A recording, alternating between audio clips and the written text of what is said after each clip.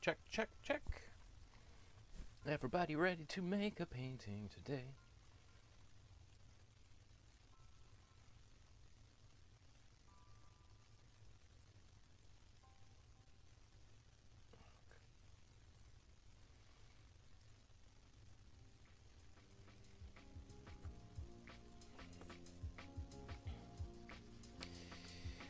Look at this.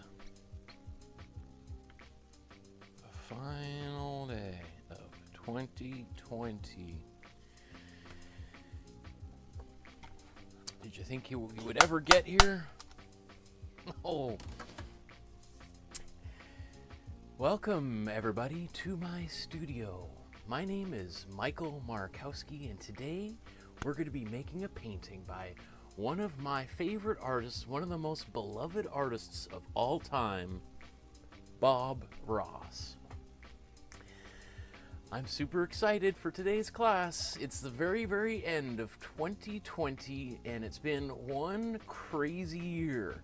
And if you're any like myself, you're certainly looking forward to 2021 and hopefully a very, very different year. It's been really fantastic being able to do these classes and be able to see you guys twice a week and to be painting with you. So let's get right to it. Okay. Today's going to be a little bit of a fun episode. Bob Ross was, I think actually a pretty fun guy and certainly brought a lot of joy and pleasure to people around the world. So I want to try to really embrace that kind of energy that he brought to his art. As you can see, this is my wife's crazy wig, so I don't know, it's starting to itch on my head, so we'll see how long I can deal with a crazy wig here. But let's get right into it. And we're going to talk about Bob Ross's life and his technique. And I'm just going to say right off the top, I'm not going to paint as fast as Bob Ross, and I'm not painting in oil paint. We're going to be painting in acrylic paint, which is very, very different, especially with the way that Bob Ross painted.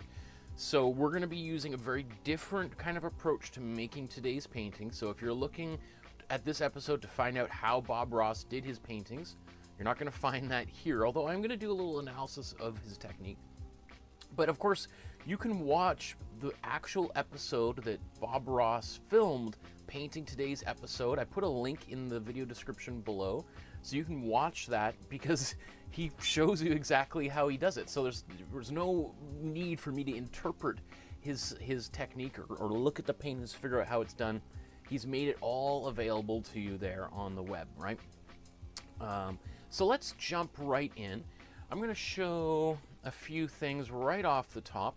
Oh, that's here's a little meme, list of memes here of which are kind of funny ways that people reinterpret his Bob and his art, and I just thought this was kind of really funny right off the top. There's no mistakes, just happy accidents, right? And that's something I firmly believe in myself.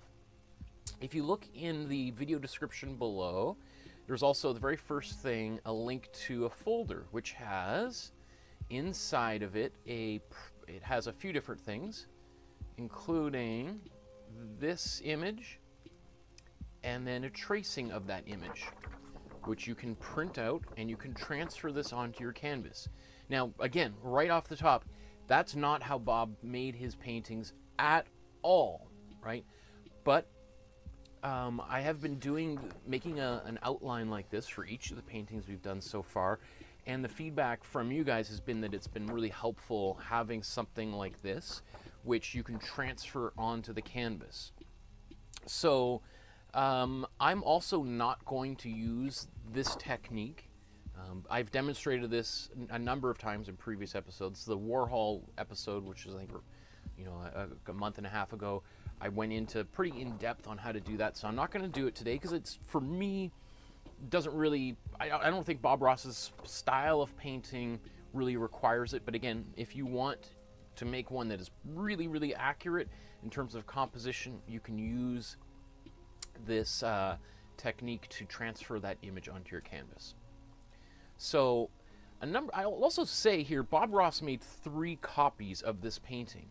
So here's the first version of this, and he would call this the Kowalski version, or he'd sign it Kowalski on the back, and we'll talk about who that is in a bit here.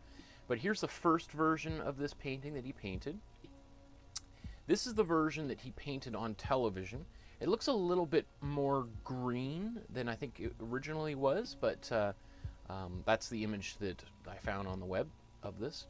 So this is the one, if you watch the episode, this is the actual final result that he painted. And then he also made a third version that he would sign on the back book, because he would take these paintings and produce books and postcards and all sorts of things. And so he would, right after filming the episode, after making this painting, he would make a third version of the painting, and you could probably spend a little bit more time on it. He was maybe a little bit more careful. You could see maybe some of the reflections, and particularly some of these trees, you know, in the foreground, were just a little bit more carefully done, as opposed to this one, which he was just, you know, getting out as quickly as possible. And I think the first one he did was the one that he would use to kind of help figure out exactly what he wanted to do, and he'd often have this painting in the background or next to the canvas he was working on during the show. So I think it's kind of nice to see the three different versions he did side by side, so that you can also see that there's lots of room for interpretation in this painting. One of the reasons why I chose this painting is it's a really bright, happy painting, and boy oh boy do we want 2021 to be a bright year, right? So it's on a clear day, you know, when all the dark clouds have passed and we're moving into a whole new happy atmosphere. But it's also, I think, just a very brightly colored painting, and it's an opportunity for you, if you want to invert the colors, do something really wild and have fun with me today, then you have my permission, and you certainly have Bob Ross's permission, because he would be the last person who would discourage you from pursuing your imagination and the instincts that might come up as you make a painting. Okay. So let's jump right into it. Let's get our materials and our canvas out, and we're going to start transferring this image onto the canvas. Okay. I should also say, maybe even before I jump into this, a few different things, a few tools of Bob Ross's kit that he used a lot. One of which would be a brush like this, a fan brush. Now, I'm probably not going to use it. Here's one that's gotten a lot of use. But he used a fan brush for making most of those trees, and especially in this episode, you see him doing that. I can kind of demonstrate a little bit how that's done. But again, Bob Ross demonstrated it 403 times how to do it. So whether it's really useful for me to demonstrate his technique again and again and again is probably not necessary. Maybe I also just brought out all these other paint brushes, because these are they're big paint brushes. He was making paintings on larger canvases, so he's got to fill up that space pretty quickly. So these are some large brushes that I've used for making really big paintings and murals. And then he also used kind of these brushes, these kind of round, to be honest, I'm trying to remember what the name of this style of brush is. It's not a round brush, but he would use these for blending, and he actually had some pretty big, wide ones that he would use for doing his blending. So he's using a bunch of different tools that we're not going to use today. Again, we're gonna try to make his painting using some of the techniques that we've done in class. And another thing that he really used a lot was a palette knife, right? A mixing knife. Now, I'll show you what a palette knife is for as we get going here. You can see there's lots of different kinds. Some of these, I think I bought these ones in a set, and some of them are really stiff, and some of them are much more flexible. And so depending on what you want, you can get one that doesn't bend much and one that bends very easily. And then here's a huge one. I did use this a lot when I paint in oil paints. So we'll also talk about the difference between oil and acrylics. And this is if you wanted to get as close as possible to painting in oil paint, or if you wanted to get as close as possible to painting with acrylic paint, no, I'm going to say it. If you wanted to paint with acrylics in a very similar approach to oil paints, you would get something like this. Probably not the most politically correct title for a art material these days, but a so-called retarder. And the idea is that it slows down or retards the paint curing process so that the paint will stay quote-unquote open for longer, or paintable. So you could paint something, you put you know, like 5 or 6 drops of this into a palette like we would have, and then that paint could take, you know, 2 or 3 days to dry, right? So as opposed to drying in 30 seconds, this could take a few days to dry. And that's how he painted as well. So let's get our materials out. We're going to start putting some paint right onto the canvas. Or actually, you know what? Maybe we'll transfer our image first, so our paint doesn't dry too fast. So we've got our paints. We've got our paint brushes, right? These are just paint brushes we bought from art supply store in a pack of, there's 2 packs of 10 that are there. Another thing that I've mentioned many times before, but if this is your first time joining us, then welcome, is using some gesso. So I put some gesso onto a canvas. So I bought these cheap canvases from the dollars. Well, I did buy them originally. The first, 30 episodes were made on canvases I bought from the dollar store. And then as we're getting closer to no longer being beginner artists and moving into an intermediary position, right, I kind of upgraded here with just a slightly more expensive. So instead of a $1 canvas, it's a $2 canvas. And then I applied the gesso onto the canvas with a brush and let it dry, ideally for about an hour. But these have been dried for a few weeks now. I'll get a couple of rags out here, ready to paint on. Okay. So after you've gessoed your canvas, put a little bit of that, it looks like white paint, but it isn't exactly.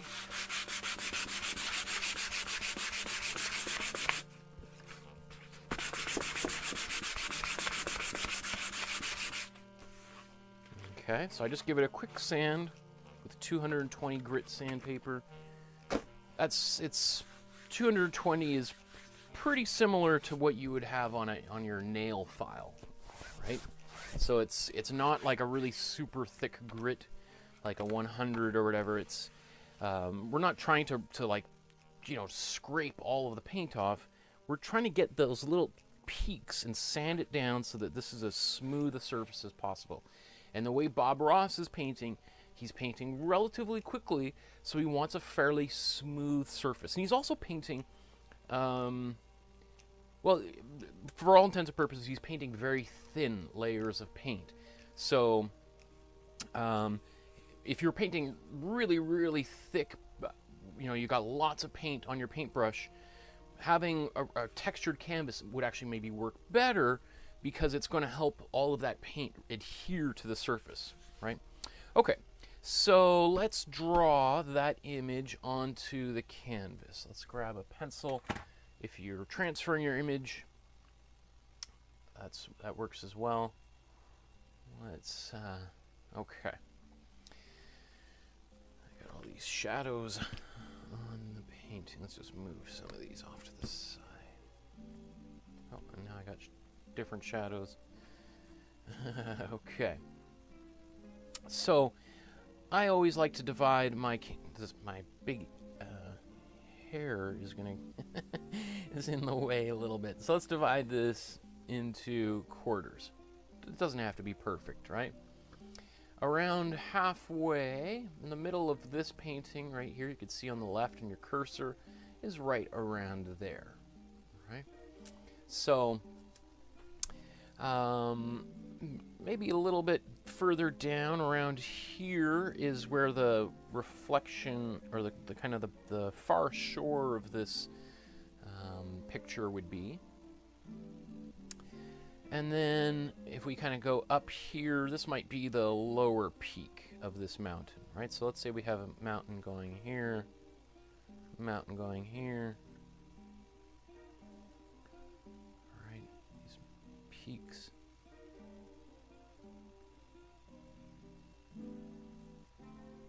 All right, so wherever you want to put those. Here's going to be the sun that's blazing through the sky. I'm not even going to bother drawing the cloud. I mean, the clouds are somewhere around here, right? These trees, you can put as many of them in there as you want. I'm not really going to bother illustrating them too much. And then we have, let's say if this is that far shore, right, and we've got some other trees here and a reflection. Right here, down here is the set of bushes and more bushes, and it's got where all these trees are going into here and into there. Right, so you see, I'm just doing a very simple outline on here. It doesn't have to be too complicated because we're going to cover everything with paint anyway. So, again, I know that, so if you did this transfer, you'd have a lot more detail, but I wouldn't, even if I was transferring this, I wouldn't really go into all these little dots and lines on here, all that stuff, unless you find that helpful.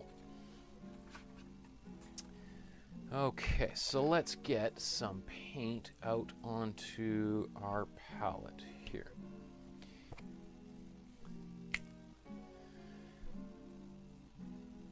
Okay.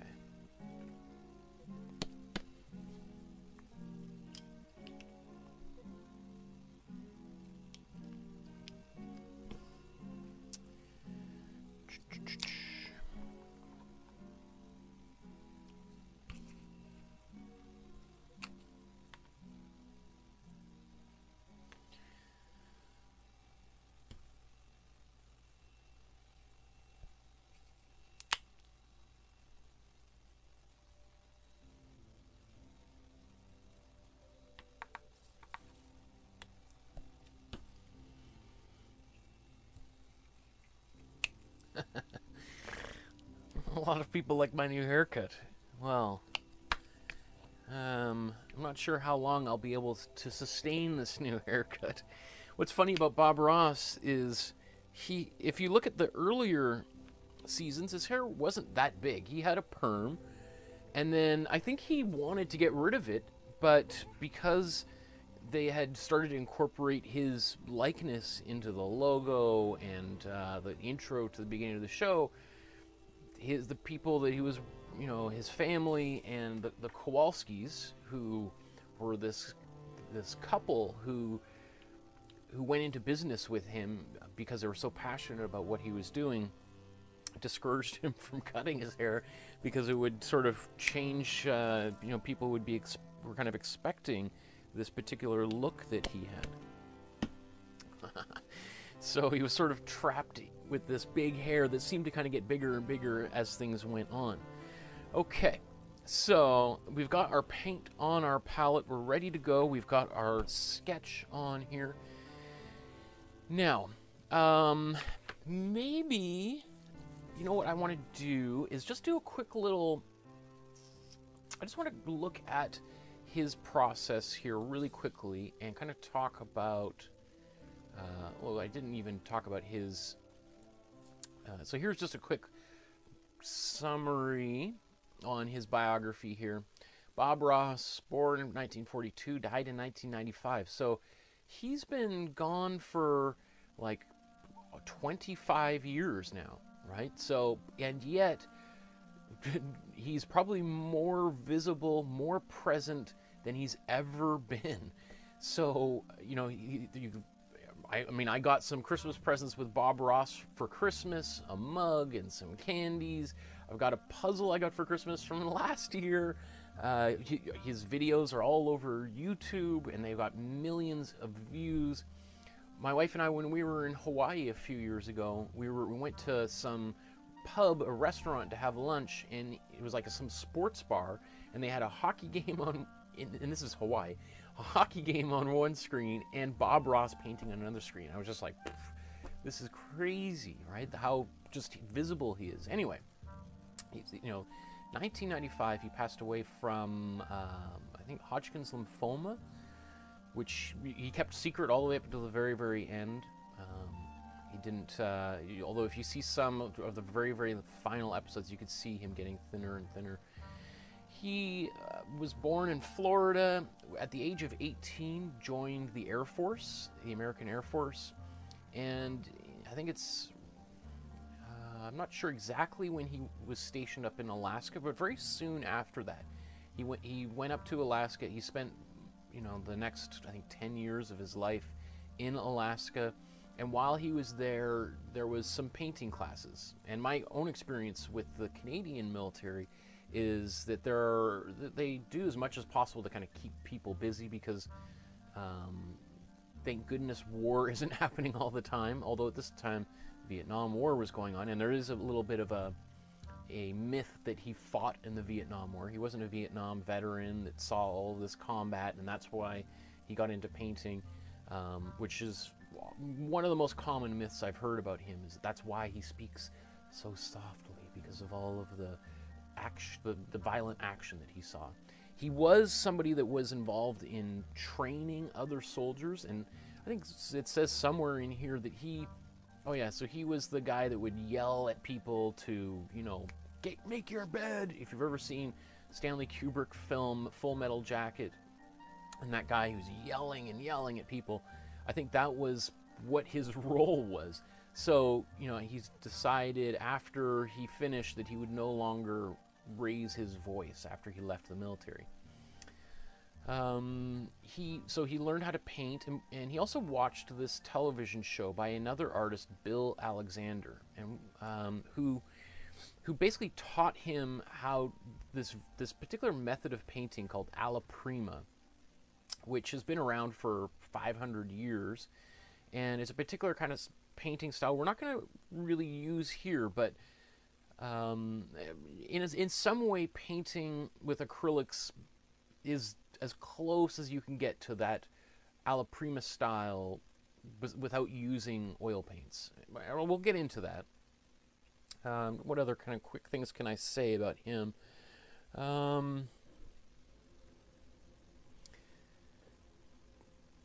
Anything else I want to mention here?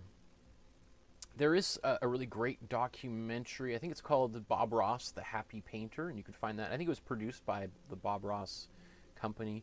But, you know, he also made all these appearances, you know, with Regis and Kathy Lee, on the Phil Donahue show, on MTV. So, you know, he was a very public persona way back in the 80s and early 90s before he passed away. And then, of course, you know, you see lots of people dressing up as Bob Ross for Halloween, which goes to show, you know, if you can dress up as a cultural figure like Bob Ross or Picasso, you can see how you transcend just the art world into the greater popular culture.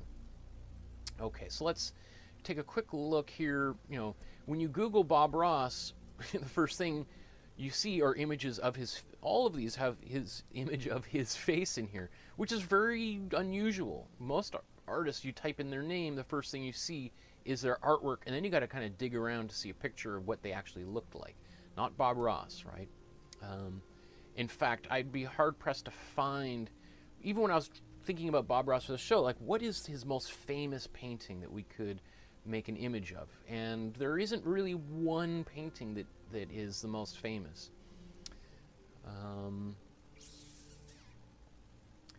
By the way, there's this. I think this is there's a few articles on where all the Bob Ross paintings are these days, and there was just a recent exhibition which I didn't see that was touring through actually quite small museums across North America.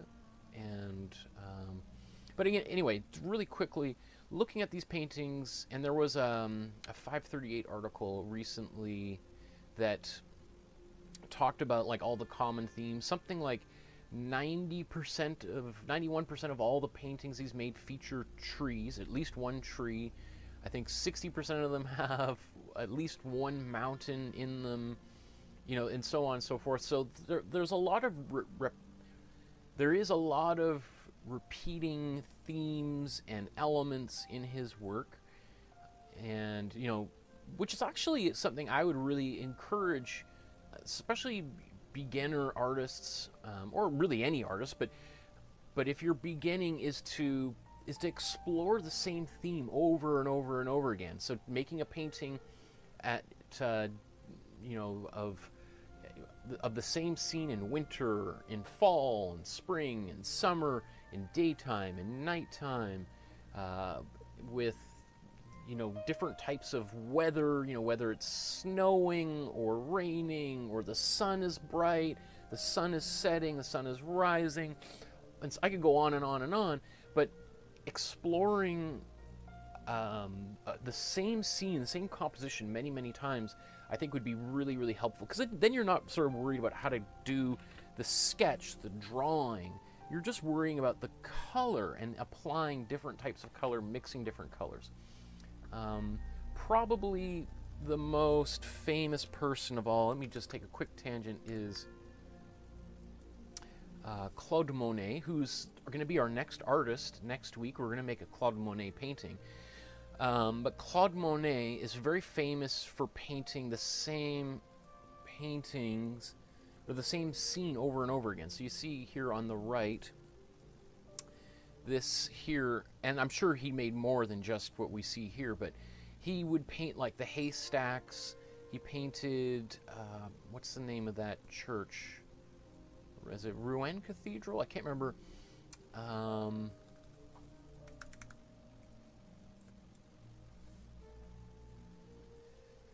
Yeah, it is Rouen Cathedral, right? So here's another kind of similar kind of thing here. Here's even more of them. You can see Monet went out and painted the very same thing over and over and over again in different types of light, and that really, I think, was a pivotal moment in his career. And so again, I cannot stress how important that would be if you really, really want to grow as a painter. Doing an exercise like that for maybe a month, you just make the same painting 4 different times, right? That would be hugely helpful. Okay, so let's just take a quick look. Here's Bob. This is the actual video of Bob Ross painting, and I'll just kind of go back. I'm not going to play it because otherwise this video will be taken down. But he began every single painting with, like, he's painting in oil paint, obviously, but he would go and cover this with a fairly heavy coat of white paint. And that allowed, that's part of the alla prima technique, is you have this literally, which is wet on wet painting. So you have a canvas that is with wet oil paint on it. It doesn't have to be white, but most often is white. And then you're painting kind of lightly on top of it with other paint, and it sticks really well to it, and you can do lots of blending very, very easily. So you can see he starts here with this pink dot in the center and then builds outwards, right? He's applying all of this color, and you can see he's already has got the color in the top and then in the bottom down here. All right, so he's got he's mirroring these colors. Let's see. And he's also blending everything in. So he's putting a color down and then quickly blending it with the surrounding colors. And then you can see here, he's now putting in he's working completely from the background towards the foreground. So he gets the sun down, and then he starts putting in the clouds, And then he starts putting in these mountains, and the mountains are done entirely with a palette knife. Do I have one that shape, right? So he's using a palette knife to do a lot of this. And then, so he gets that in, blends it out, and then uses another white to go over top of it, and he gets that kind of grainy, rocky texture really quickly. So that's also a secret for how he's painting, is that he uses these little tricks to simulate the look of a number of different types of things like trees and rocks and water very quickly. Here he is putting in some shadows, and he's using contrasting colors, right? The complementary colors. So he's got blue and red, right? Or purple and yellow. And so that's also one of the ways he helps create a lot of contrast and depth in his work. Here he's putting in the far shore, and then he also uses a palette knife to quickly put in like dividing lines where the water meets the trees or the shore. So he uses that quite a lot. Maybe I'll just sort of look at how he does a tree again really quickly here. So he often kind of makes a quick straight line, and then he goes in here, and then using his fan brush quickly, you know, within 10 seconds, he's got a tree up there. And then in the foreground, he's using one of these big wide brushes to really quickly, almost like a stamp, quickly put in all these brushes. And then he puts the trunks of the trees, and then puts highlights over top of it. Right. Oh, I think this is the documentary about him. I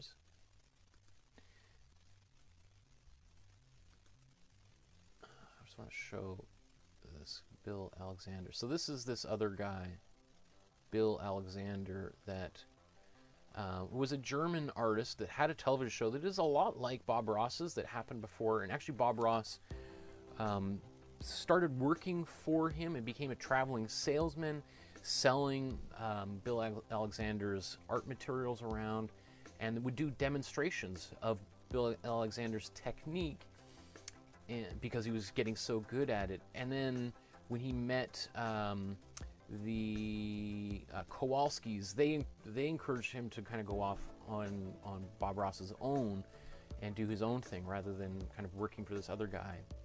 So anyway, that's this documentary, Bob Ross, The Happy Painter, is recommended. So let's dive right into the painting.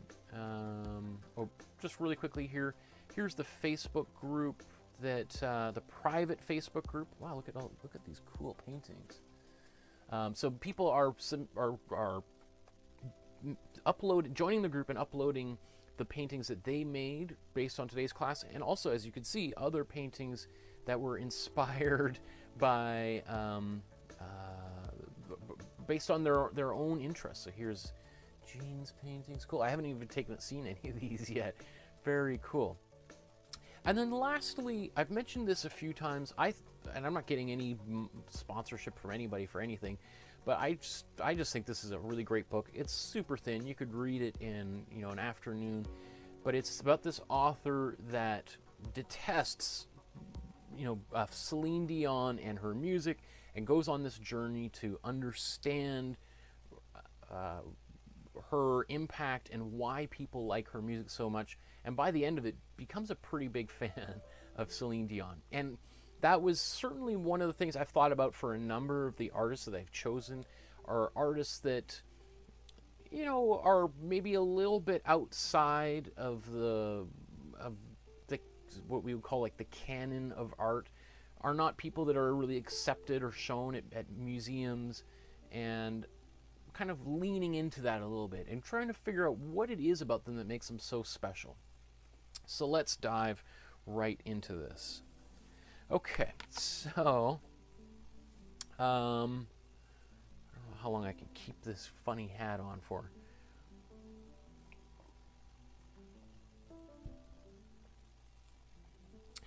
Okay, let's what's the first thing that we want to do here? So, as we just saw, Bob Ross, let's bring up this version here. As we saw, Bob Ross, what he did is he started painting the sky and the sun first, and then worked his way out, right? I'm going to kind of take a little bit of a different approach, and what I'm going to do is I'm going to paint this top half with a cool yellow, and then I'm going to blend it into a warm yellow at the bottom here. And I'm going to use all of the same paintbrushes I've been using throughout the entire course, so you don't have to worry about not having the right brush. Where it must be. Okay, I know I had another one of these for this class. I'm not sure where it went. Am I going to do it all with this one brush? I think so. Okay. So, what I'm going to start off with here is some cool yellow.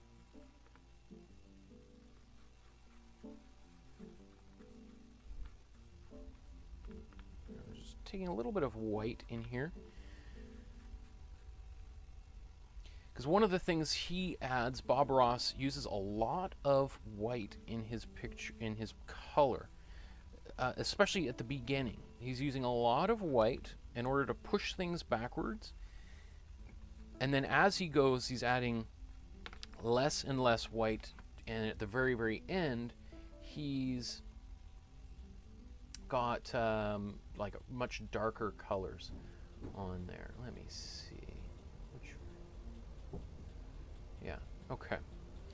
So, and then I'm going to take a little bit of water. I'm just going to dip my brush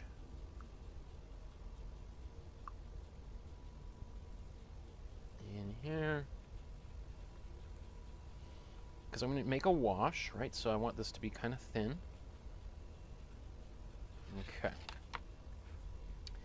So I'm going to paint this all the way across here.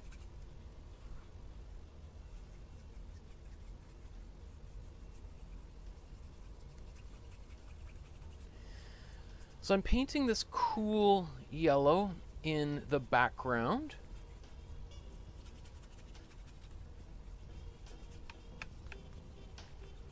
All right, so that's going to help all those colors go backwards. And then I just blend that out. Okay, and then I'm going to take some warm yellow.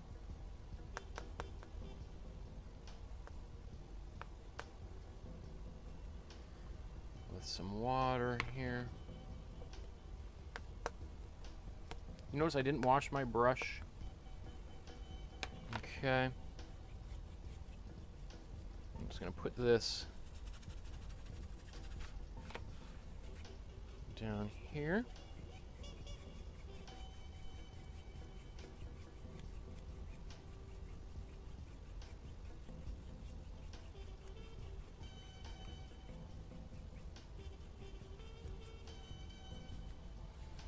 Just going to quickly go around these edges. I mentioned a few times before, I don't really want the white of the canvas showing there. I want kind of a little edge. Okay. Very quickly, we've got that done. Now, I still have all of these lines showing through. Ideally, you know, Bob Ross didn't do any drawing to start. He just went right in with the paint. If I wanted to kind of obliterate them a little bit, I would kind of wait, and then we can start building on this and using a slightly different technique. Now, if it's still wet like this, I could, let's get a smaller brush, go, and I'm going to take a little bit of this cool red and just get a little bit of white on there. Put it right in here. Now this is if it's wet.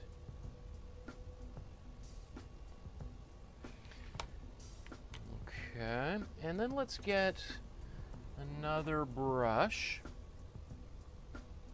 Okay, and this is a dry brush. I haven't used it for anything else. And I can take it and then just be very delicate about trying to blend it outward.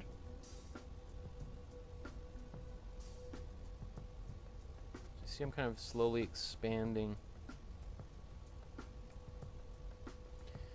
Right, and then I'm just going to take my cloth, I'm just going to rub all that paint off. And then I'm just going to go around the outer edges.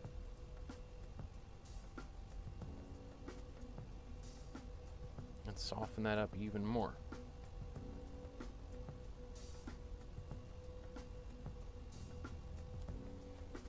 Alright. And so you can keep on doing this until you get as soft of a look as possible. And then if you want, you can go back in and darken it again.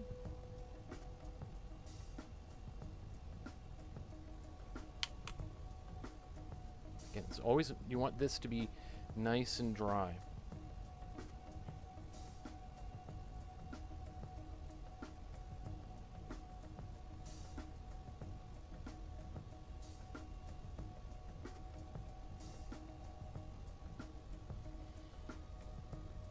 Now I'm not going to use this technique for the entire painting. I just want to show if you want to paint quickly like Bob Ross does, this would, with acrylic paint, this would be the way to do it, right? So you can see me wiping paint off, because I don't want to take this paint and spread it out all over the place.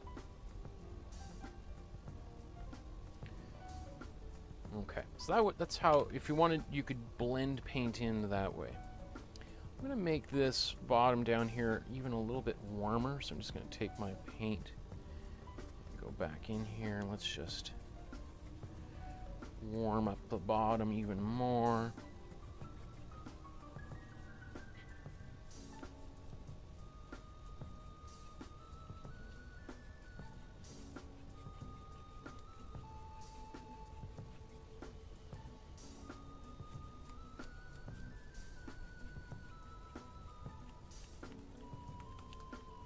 If you had to do a kind of a sharp edge, you found it really hard to do the blending, then you could just have on this top here the cool yellow, and on the bottom the warmer yellow, kind of like right along here where the shore is, right?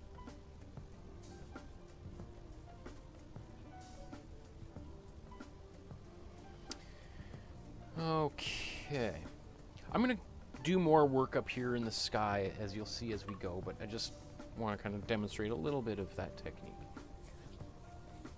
Oh yeah, I think, yeah, I'm going to take this off here because my hair keeps getting in the way of the painting itself, and then you're just going to have a class of a close-up of hair.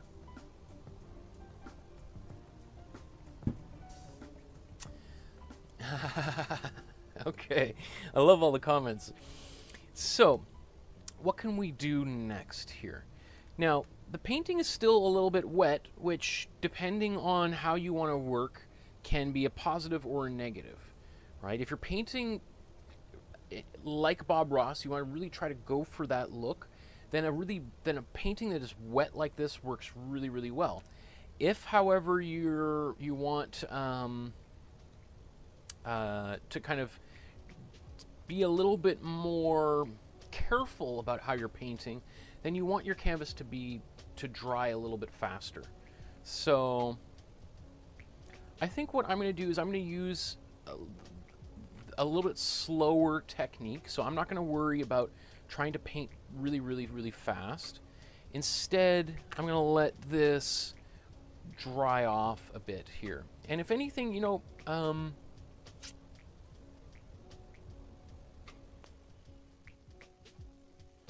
I'm just thinking about these lines. If I wanted to cover up those lines, right now might not be too bad of an opportunity to do a little bit of that. I'm just going to get a little bit of white into this paint and paint this in a bit.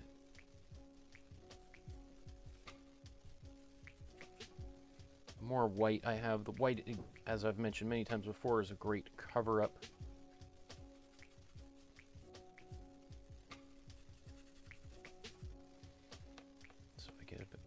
That in here.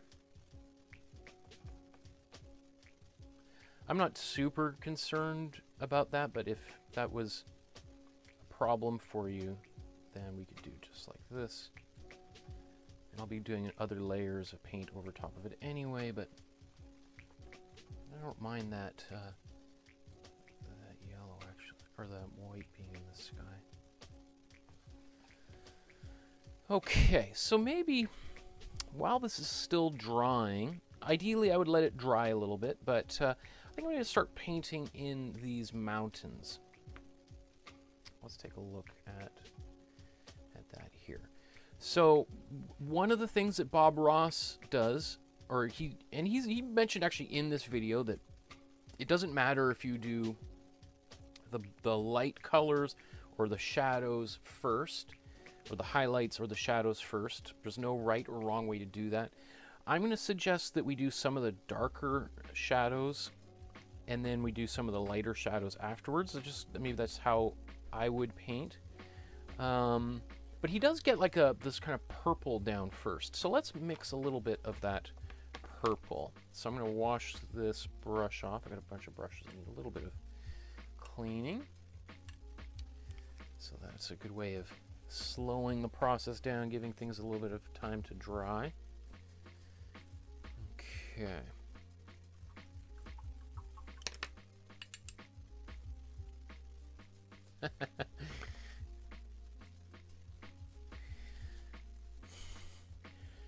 Yeah, unfortunately I had to take my Bob Ross hair off, otherwise I'd spend the first few weeks of the new year itching my head. Okay, so I'm going to paint in now. He has like an underlayer of a purple that he put down first, so I think that's actually a great idea. So I'm going to mix, let's go to this here. So I've taken my warm blue and my cool red and mix these together.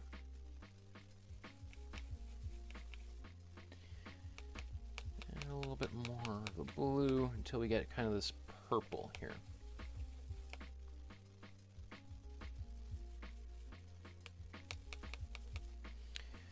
And then I'm going to take some white, put that in there. We want it to be dark, but maybe not too dark, right? Because it's going to be in the background. I'm going to take a little bit of water, not too much. I just dipped it into the water really quickly, just because this is going to be kind of a wash. And even though a lot of this isn't dry, I'm just going to now attack the canvas with this. So this is kind of the mountains that he put in here. And if I soak up a little bit of the yellow, it doesn't matter, because pretty much all of this is going to get covered by paint.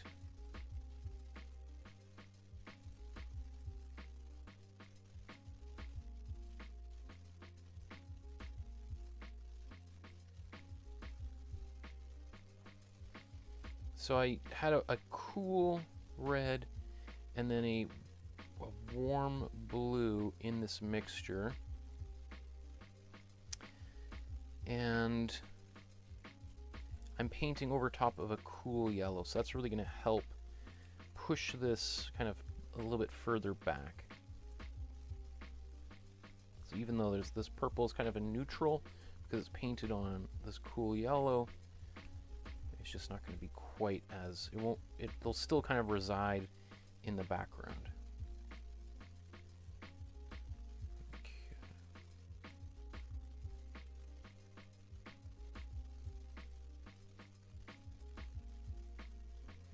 Okay. And then I'm just going to take it down here, and then I'm just going to kind of blend it out a little bit. Actually, how far down does he go? It's going to get a little water in my brush here. I'm just going to take that, because the water is going to help activate the paint a little bit, so I can blend it a little bit. Although that yellow in there.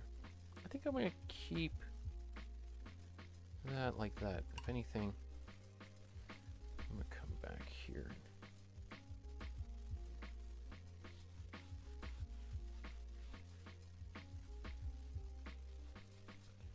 Kind of erasing some of that out of the shoreline.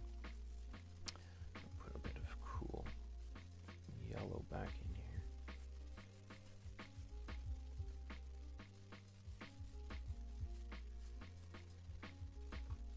These cheap brushes, sometimes you get these little flakes of hair that start kind of falling off, so that's all right. I should not be scrubbing in there because you see how I'm scrubbing some paint off, so that's just telling me this painting needs a little bit of extra time to dry. Okay. So, I should have brought my hair dryer down here.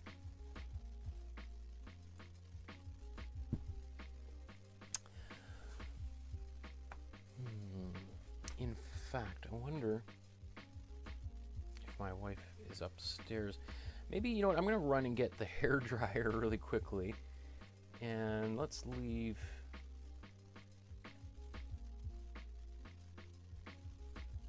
this up on the screen for 1 second.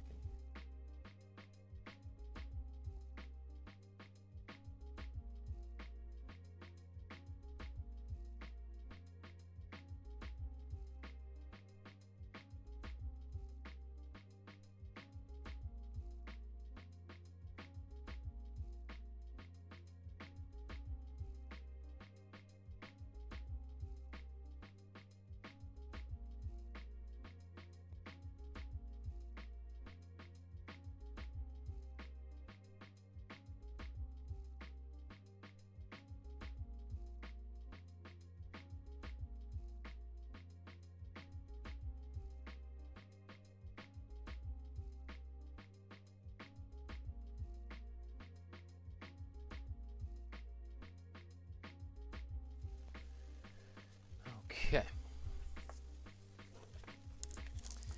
So I'm just going to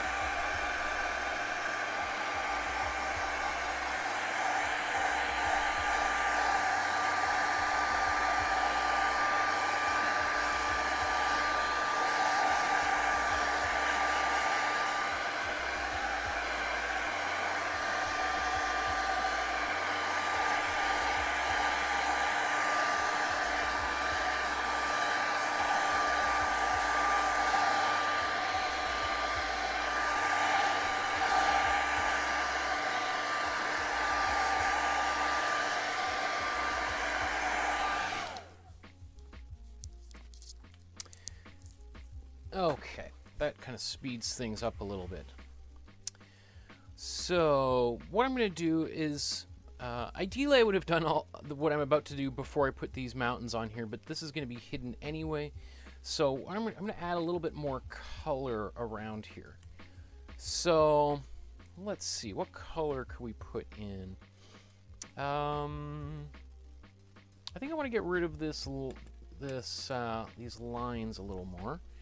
So let's get some more yellow out. And then I like that kind of the greenish pink quality, or the greenish blue and this pink. They're kind of wild colors. So I'm going to try to get a little bit of that back into this painting as well.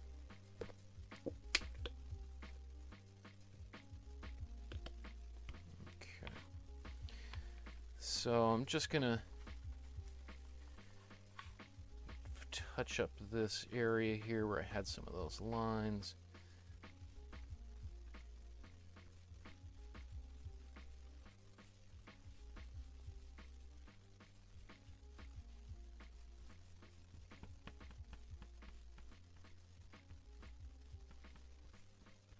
For the really bright look, okay.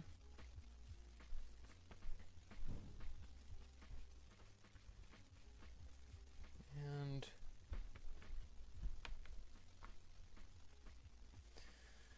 it's funny, like, again, the first bunch of episodes when I had lines like that, I could have cared less. And then as I've been progressing, I'm like, you know what, I kind of want to be a little bit more careful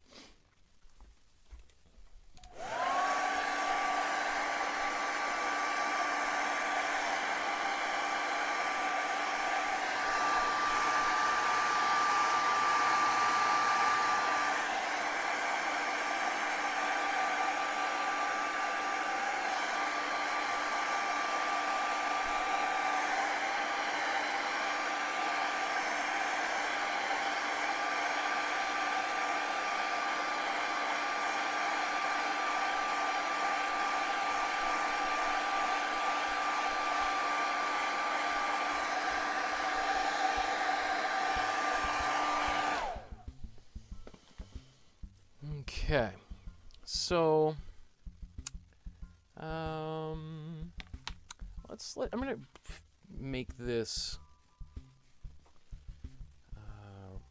pink in here. I'm gonna fix that. Before I go any further, let's just. So I'm gonna take some pink. Let's put this really bright pink right here. That might be a little bit too pink, but you know what? We're gonna have fun with today's episode. So, where's another brush? I'm looking for a dry brush, and I'm just gonna do that same technique we did earlier.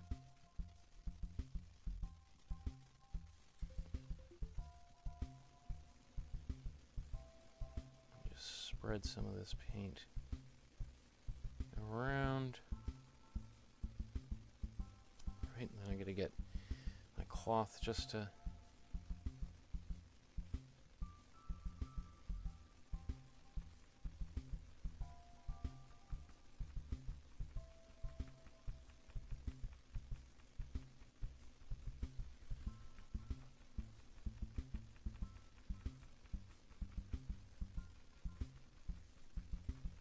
So this is kind of maybe the dry brush version of how we would do all of this here.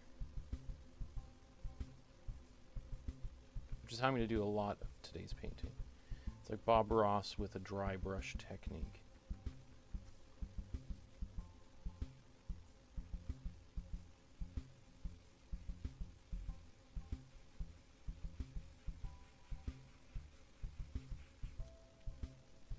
So I'm not going to be able to get quite as smooth of a transition. Let's dip a little bit of water in here on my brush to clean up some things here. Oops. And spread it out a bit.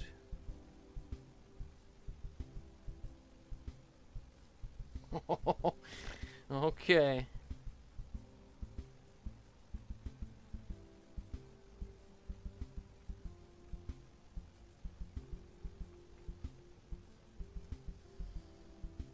Oops, this should be...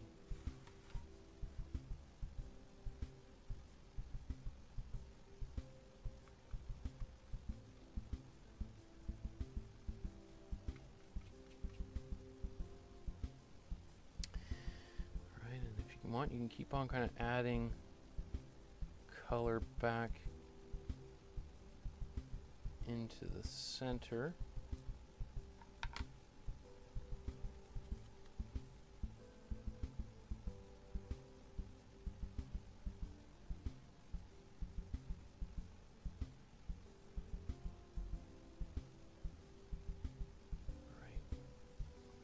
Softening up these edges.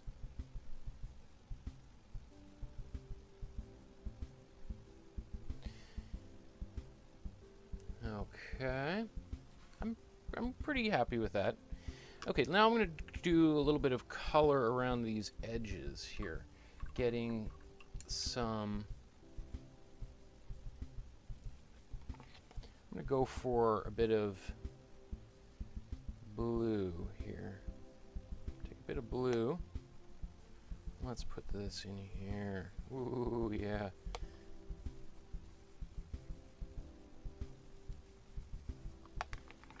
Okay.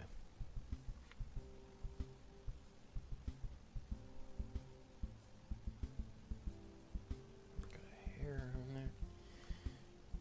Okay. Just gonna blend it, get a little bit of water on there.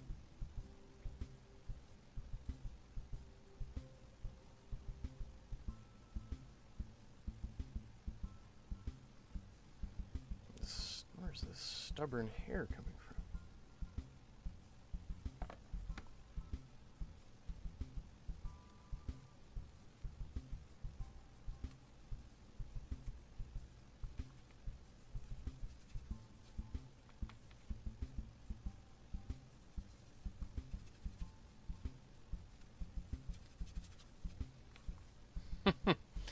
So it looks kind of messy right now. We're gonna make it all work. Have no fear.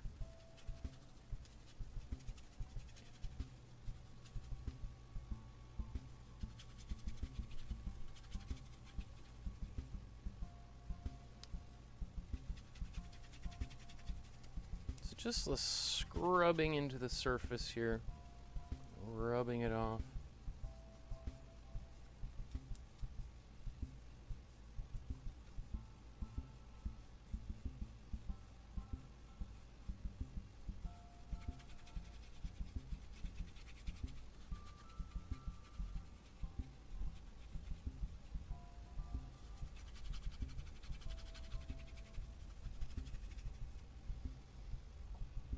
Get a little more blue on my palette.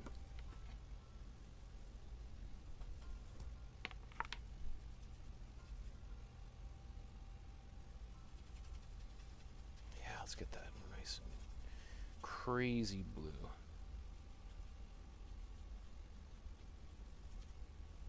Okay, so I should have used the blow dryer right there because you can see how it's not adhering very well. So you can only really do this a few times before the paint starts to get angry with you. So I got all this dry paint on top of one another.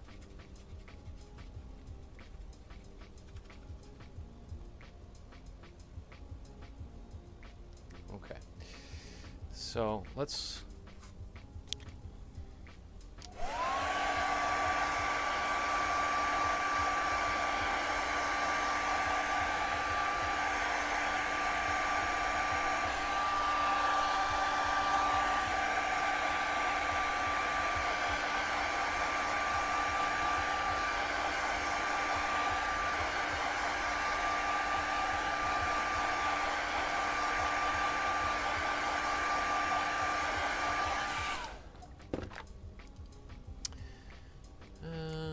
what was I gonna do? More of this blue.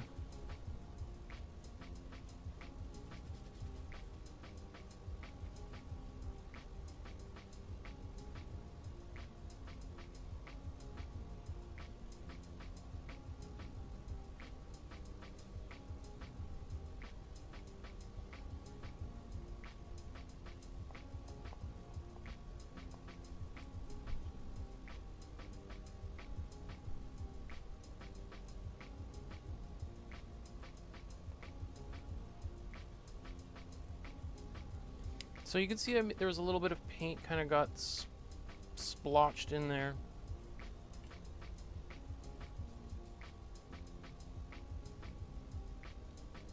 But I can fix that again later. Or I could put a moon or something orbiting up there. Could be a spaceship if you wanted.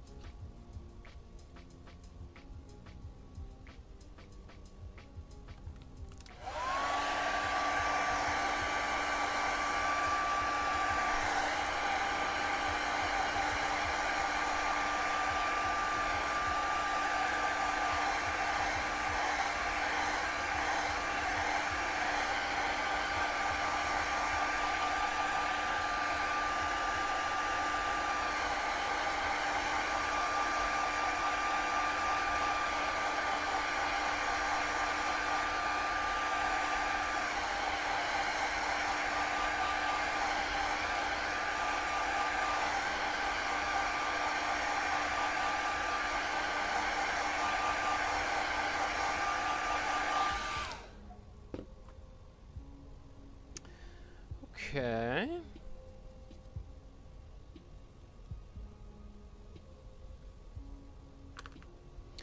So, you know, there's a little goof there. I'm going to go back and fix it. I know Bob Ross finished his painting by now. But again, he's using a different material to do this. And I'm also not in a hurry. One of the things I was thinking about while I was watching some of those is like, man, there's a level of like, he's famous for being, you know, very chill, but there's a level of urgency in those paintings that is pretty intense. Like, he's trying to get these paintings done within a very short period of time. Okay, so I'm just going to fix this, maybe blend it back out a little bit, and this little area here that I'm not happy with. So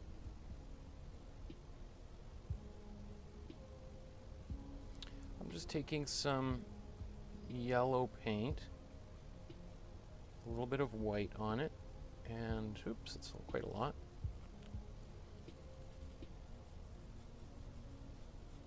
I'm blending it back out into here.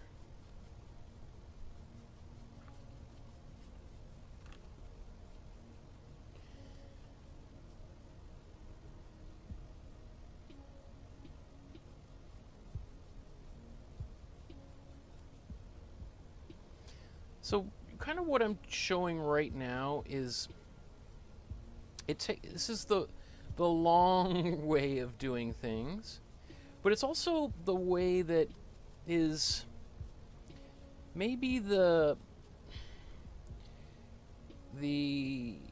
safest way in some way, because there's not that same urgency to kind of get it all done as quickly as possible.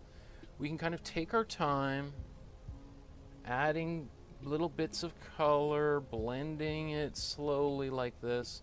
Obviously, it really helps to have a hairdryer to help you.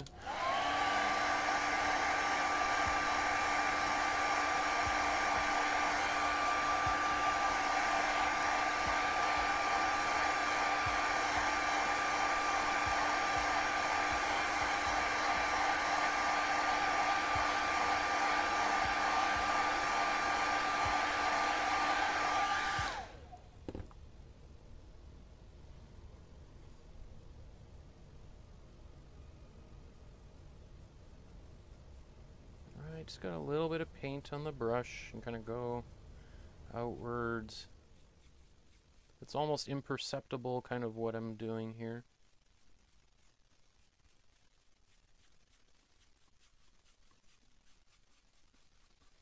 I don't even know if, if much of what I'm doing is showing up on camera or not, but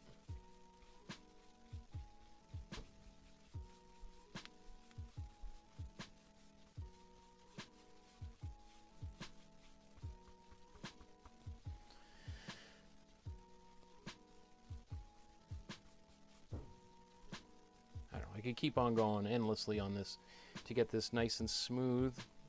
And then I think I'm going to do the opposite and just darken this up here. The edges on this side.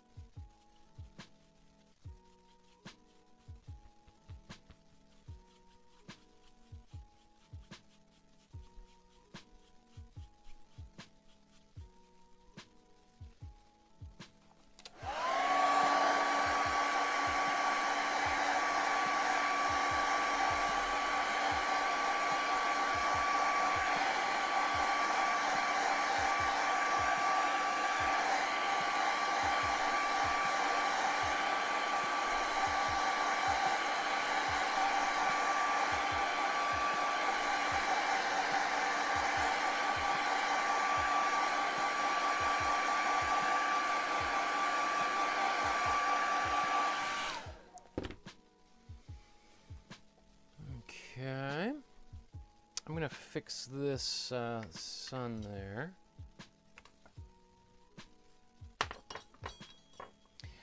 I don't, you know, it's a little frustrating that things kind of, I think it's because I changed my mind very soon in here and went and got the hairdryer, that obviously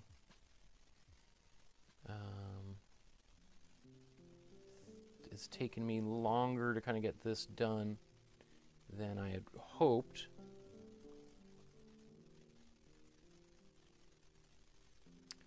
But I also, I want people to kind of see how you recover from some kind of, you know, unexpected occurrence, or Bob Ross, you know, says a happy accidents. You know, there's no kind of cataclysmic, you know, nothing in painting can go totally wrong. There's always a way if you just kind of take a deep breath. You might have to do a little bit of extra work to kind of bring it back to a place that you are happy with, but all problems can be solved.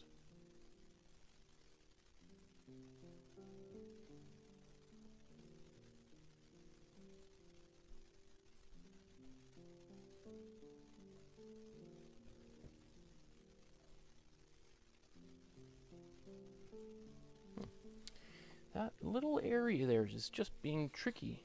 It doesn't want to absorb the paint.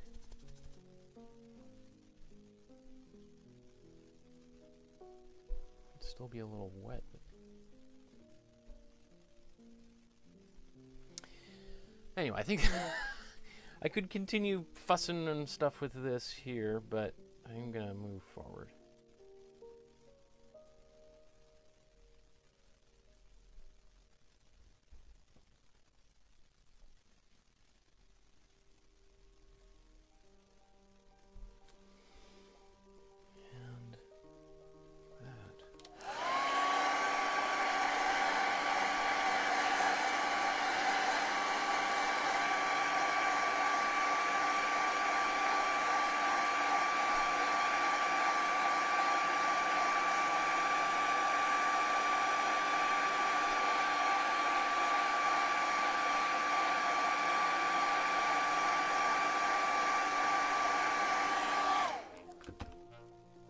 Part of me wants to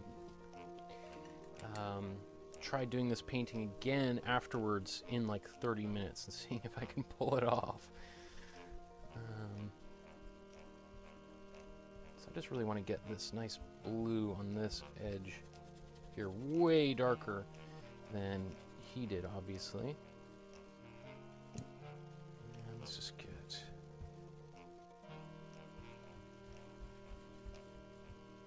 rag just to blend that out a bit.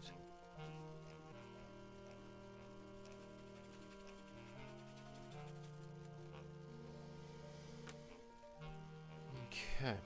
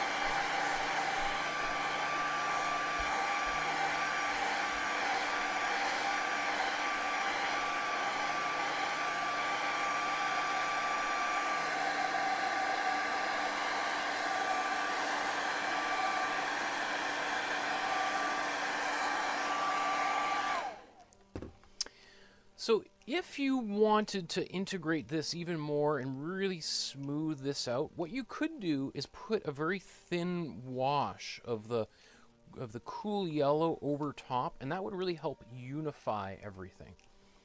I'm debating to myself right now whether I should do that just to show you how that would work, but I'm afraid some of this, even though I've just blow dried it, isn't quite dark enough. But yeah, maybe I'll think about it. And probably many of you are done this and working on other parts of your painting. I'm going to put a little bit of white into the center, which is what he did. The sun is like white hot.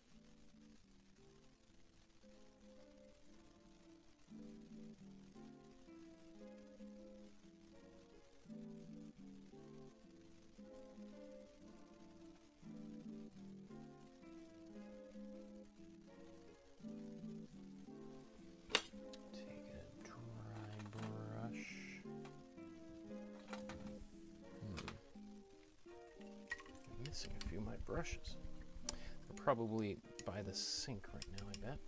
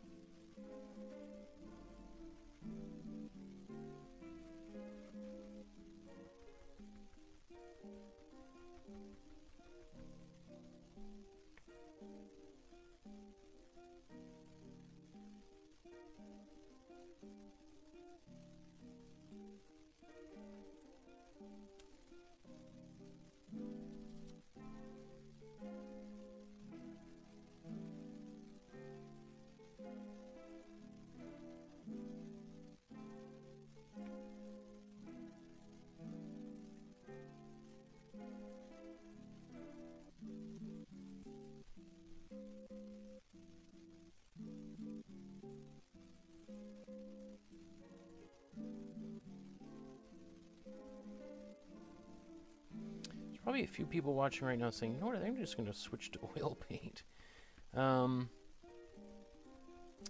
When I first started painting, I painted with acrylic paints, and then I did eventually move into oil paints, which I prefer actually painting with oil paints.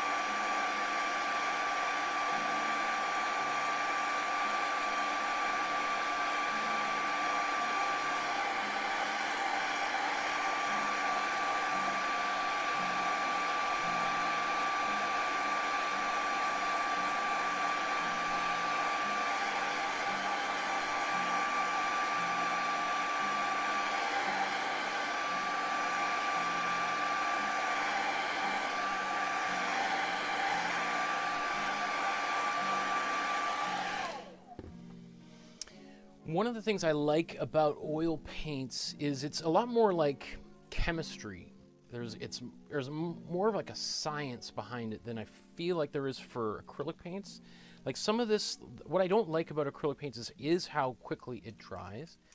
And it can be kind of frustrating because you can't, it's harder to do the blending that Bob Ross is very famous for doing. And very, you could see Thomas Kincaid also used a lot of the blending.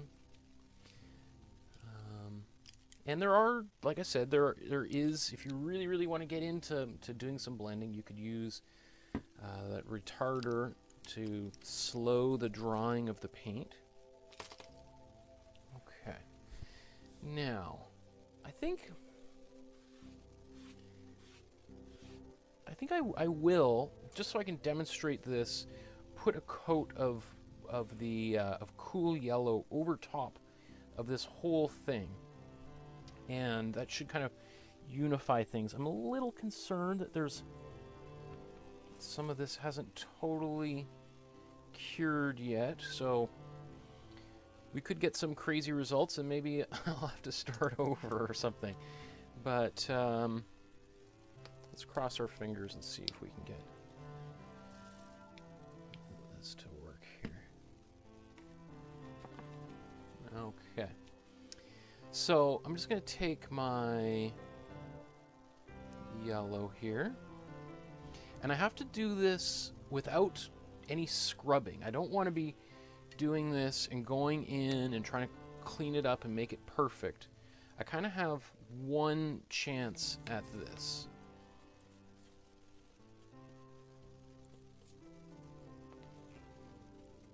Okay.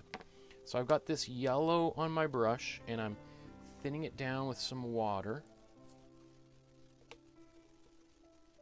So I'm going to basically put like a wash over top of this. And what I'm doing, the reason why I'm not just painting yet is I'm trying to make this consistent.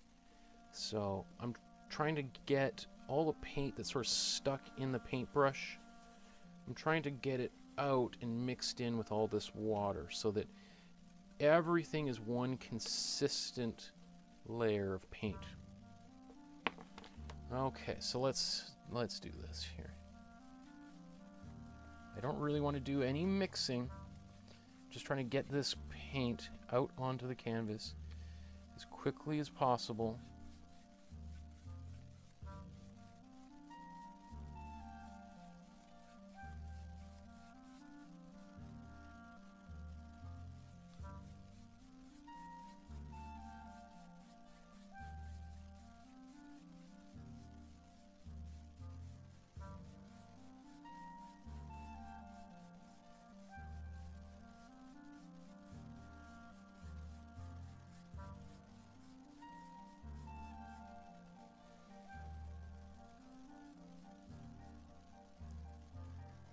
I got some big stripes on there. I'm hesitant to do anything else right in here just yet while the paint is still wet. So.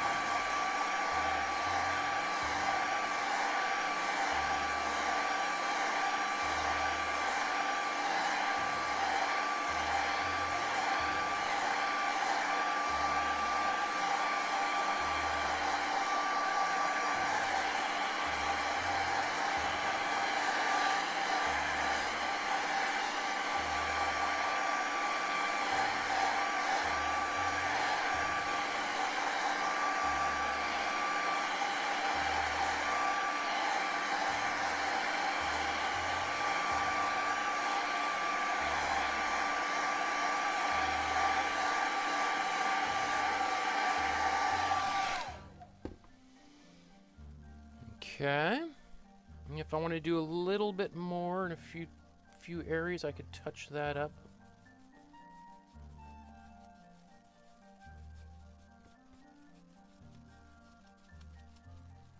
So you got to be careful. That was too much in there, but okay. I think Michael, you're just gonna move on from the sky.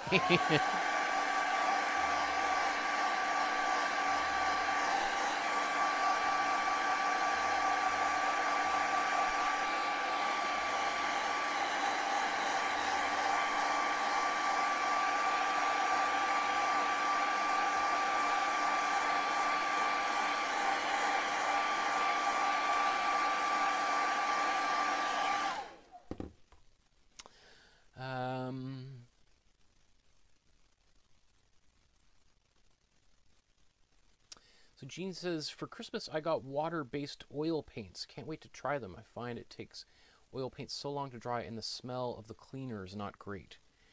I haven't used the water-soluble oil paint before. It sounds really interesting. And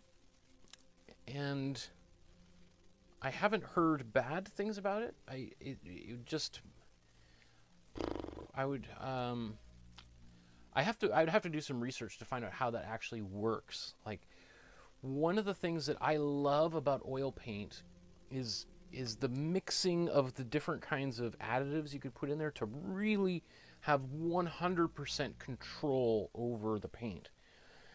You know, in a way, if I was to try to, I don't know if this comparison, but the first thing that comes to mind is like acrylic is like the Apple or Macintosh of the painting materials, and oil paint is like your PC, Linux, like Windows kind of fully customizable kind of paint material. You could do a little bit of that with acrylic paint, but and there, obviously it's a chemical, so there is a kind of chemistry to it, but maybe I just haven't fully explored it all. I just feel like acrylic is much more limited in how it can be altered. There's like 600-700 years of using oil paint and being able to modify it, that there's so much literature and people who've experimented with it who've passed down their lessons. Anyway, I'm going to leave the sky alone. I'm going to put these mountains back in here that I took out.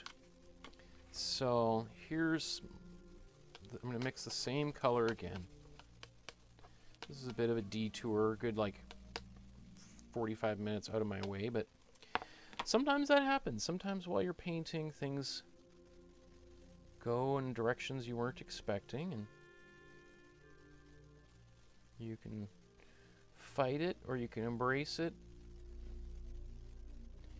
I really think like one of the big lessons, like I feel like painting really teaches us like life lessons.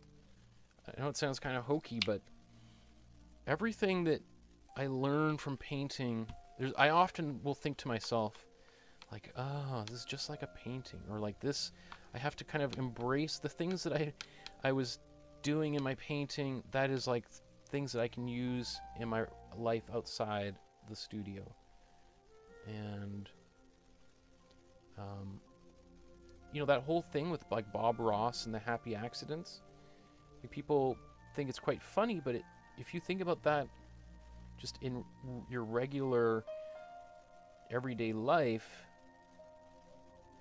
it's pretty powerful. It's a kind of a Zen kind of thing to it, of embracing the unexpected and the unknown, and allowing for chance to happen, and trying to see the opportunity in those kind of situations. Okay, so here's where we should have been like 45 minutes ago, or wherever we were, right? A little bit darker than I was planning. But, you know, this is why Bob Ross made 3 paintings. He made one beforehand to deal with the situation, so he would know what to do. If it happened on camera, then he'd film it and do a even better job a second time around, and then do the third one afterwards for the books and the postcards, right?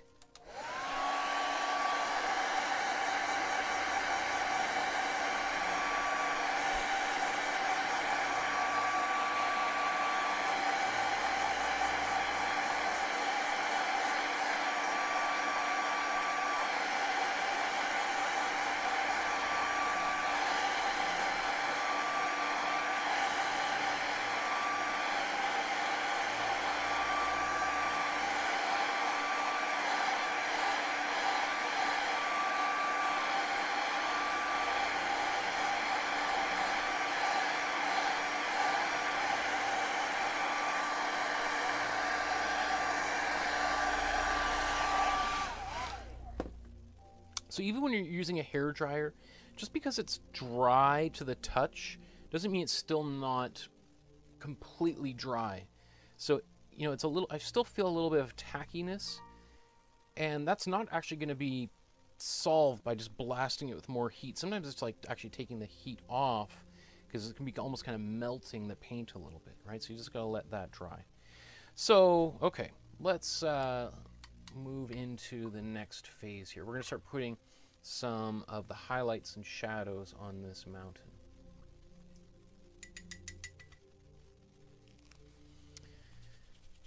So this is kind of more similar to what we did with the Lauren Harris painting, right?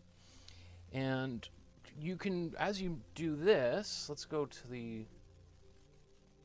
where is it, right here? So as you put in these, the shadows and the highlights on these different sides, you can decide how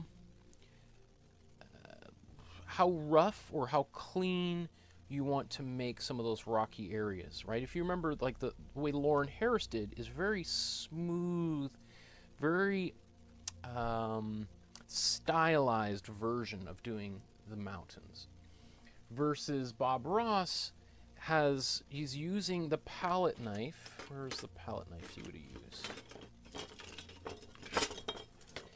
So he's using a palette knife like this to drag paint over here, right? And he's sort of jittering the palette knife to kind of get some texture. You could try doing a little bit of that. What I'm going to do is I'm going to take, let's say he's got white there. Do we want a perfectly white side of this mountain? I don't think so. I don't think we want perfectly white. Could be a little bit intense. So what I'm going to do is I'm going to take some white. I'm going to mix a gray. Let's just get a little bit more white on our palette. Just like Lauren Harris did here, we take some white and black. We can mix a gray. And you could put any color you like into this gray. You could put a little bit, in fact, let's put a little bit of this purple in here that we just mixed.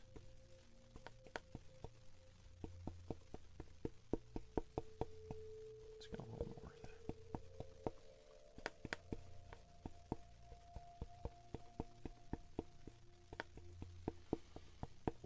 Okay. Now I'm going to take a larger brush, and I'm going to simulate a little bit of that palette knife technique, but with a brush. Another thing that maybe let's zoom in a bit here.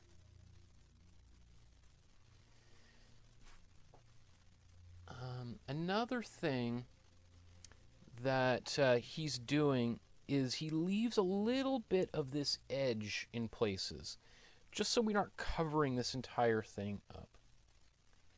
So, in fact, let's go to this angle here. I'm just barely holding this brush. Like, it is kind of just dangling in my hand, right? So I'm going to take it and just sort of like letting it slide over the surface, right? Let's do the same sort of thing and jittering it a bit.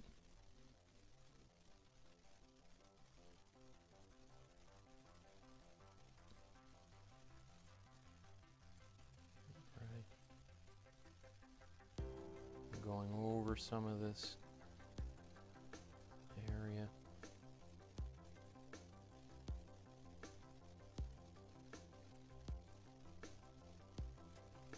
Let's take a look at the original here.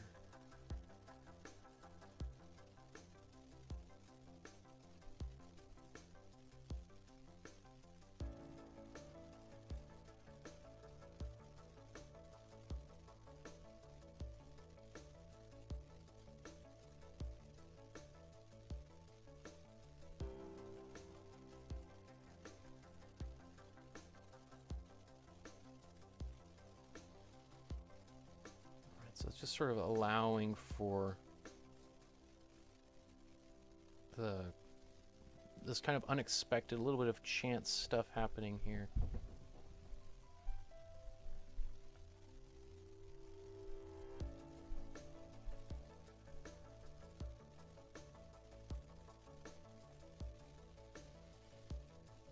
So I'm going to go back afterwards and add more white into some of these areas. But what I don't want to go, that's why I kind of played it a little bit safer here before I raced right in, because I want to have a little bit more nuance in this mountain here.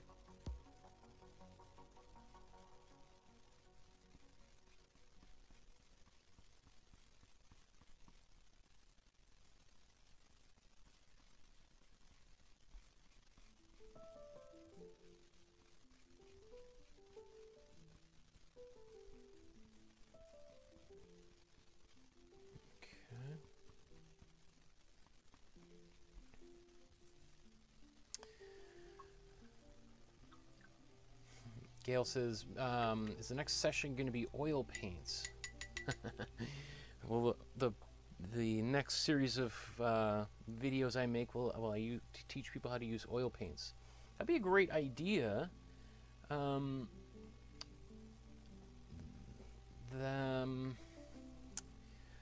would like to do an oil painting class eventually. What I want to do in kind of late January, however, is, well, I'm still putting the, I'm gonna be doing a lot more. I'm gonna be showing people how to do similar painting, like basically what we've been doing so far, but not sort of consecutive, 35, 36, or 7, 38 classes. So they're a little more of a potluck style. But I'm also then going to show people how to adapt an artist's technique to paint something else original. So if we were to make a Bob Ross painting on a Tuesday, on Thursday, we're going to take a different image and we're going to create a Bob Ross painting from scratch, from an image that we find on the internet or in the newspaper, etc. So it'll be kind of a similar approach, but showing you how you can apply the things that we've been learning to creating your own artwork. So let's now put some of the shadows in here. So I'm going to use this cool blue, right? And I'm going to put this cool blue into this shadow, into this gray here.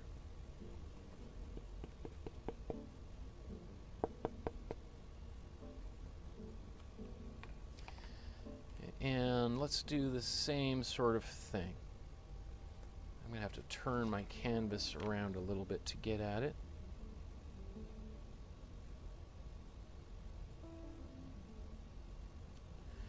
Actually, that's very hard to kind of see what I'm up to. So,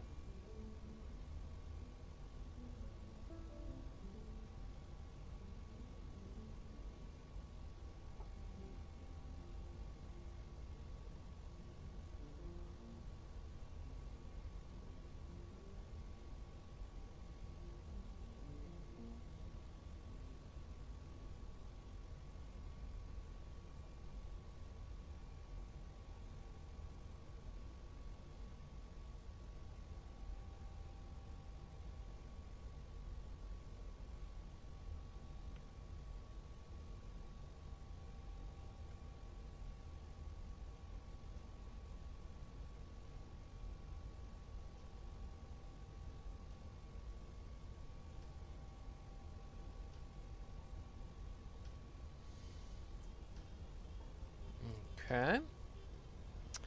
So this is all working. I'm quite happy with this. Right now, I'm going to do 2 more layers. I'm going to do another even darker blue, and then I'm going to come over and do the highlights with like a white over top, and even work a little bit on that sun.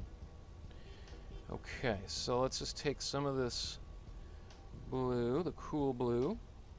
This time I'm going to take a little bit of black. I don't often use black, but Bob Ross did, so. Take this dark blue.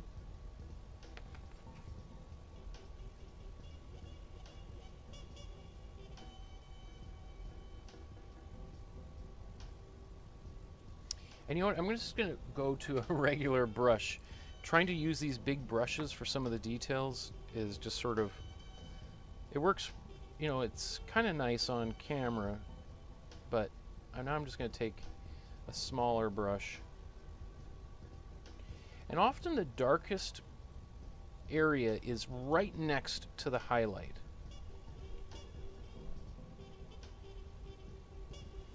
Right, so kind of where the light and dark are meeting is often where you have the darkest shadow.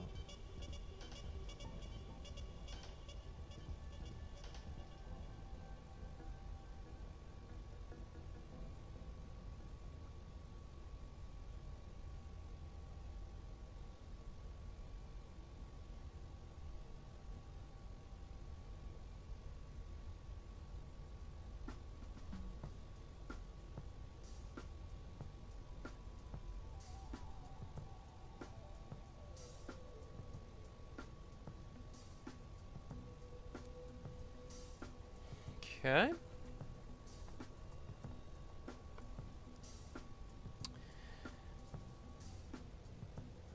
And then last but not least, we'll put in some highlights.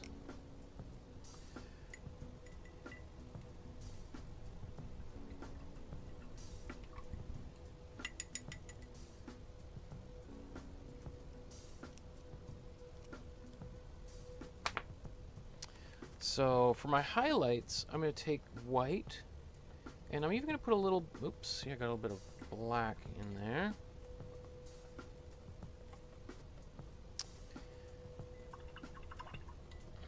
Let's see, we'll use a larger brush anyway.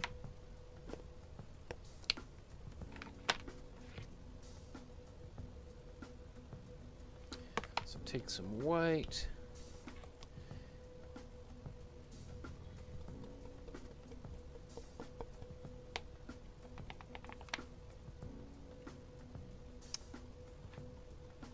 I'm just going to mix a little bit of the yellow that's in the sky into that white.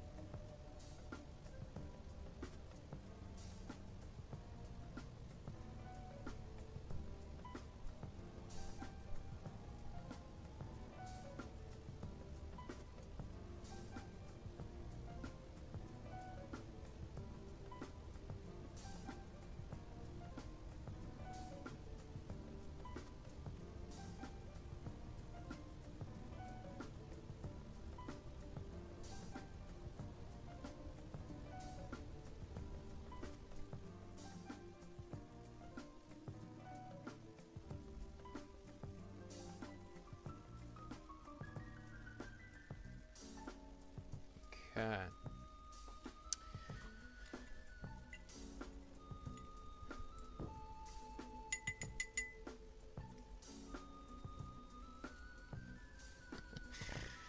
So now what I'm going to do is I want to try to recreate a little bit of this down here, but using warmer colors.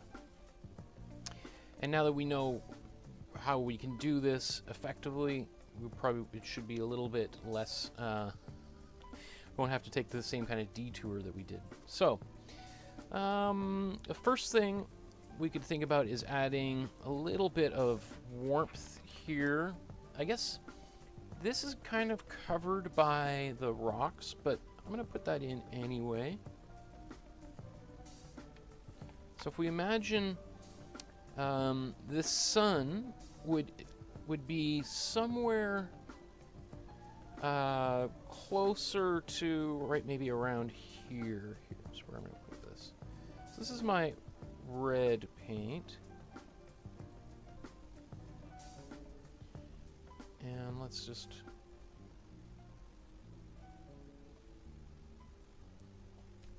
Again, I'm taking a little bit of a detour from Bob Ross's here, right? This might even get covered, a lot of it, by my trees, but you know, I want it to be somewhere there, right? Whether it's all kind of obliterated or not. Okay, I'm going to take my brush, a dry brush, and just kind of blend some of this out a bit. And then, just as he likes to do, take this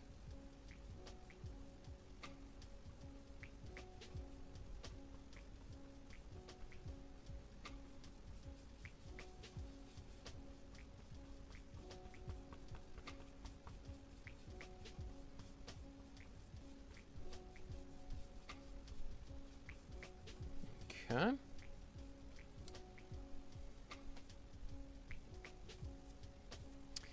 Now I'm going to take the warm blue and I'm going to dilute it here.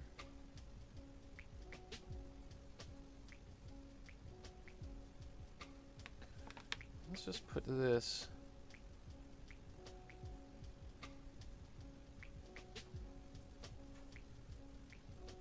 down here.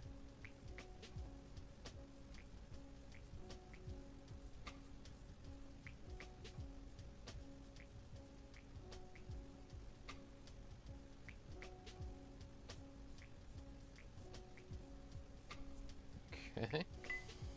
And I'm going to take a dry brush and just sort of take it and try to blend some of this in.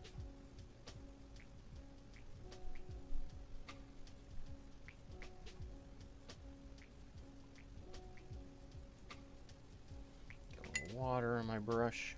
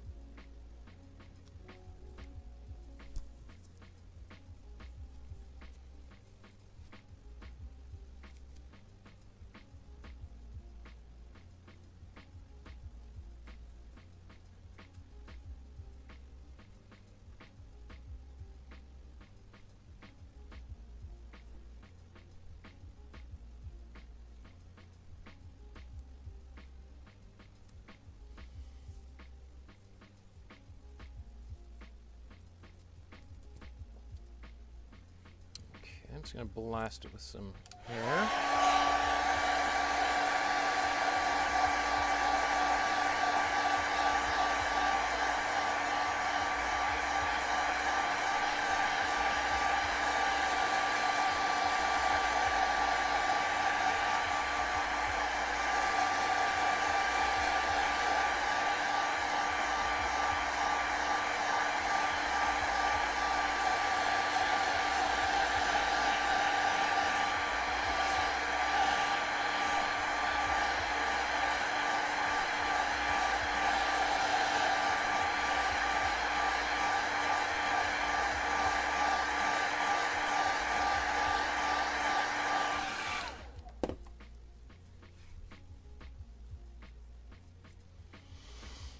Okay, and then I'm just going to go back over everything with some warm yellow.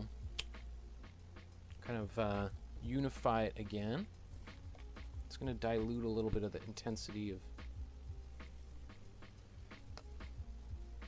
Oops, this brush.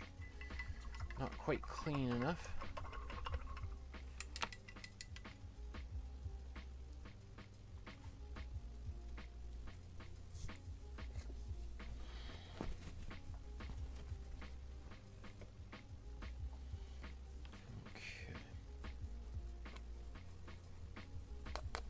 So this warm yellow.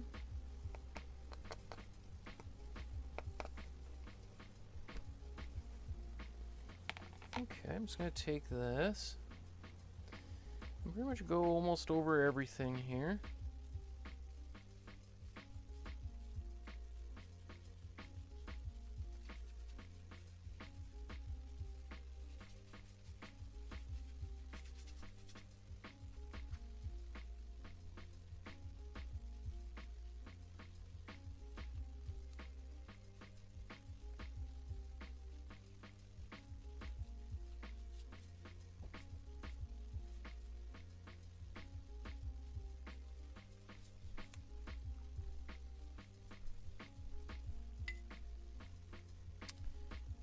Taking this yellow, blending it back out over top of everything again, just like we did with the sky.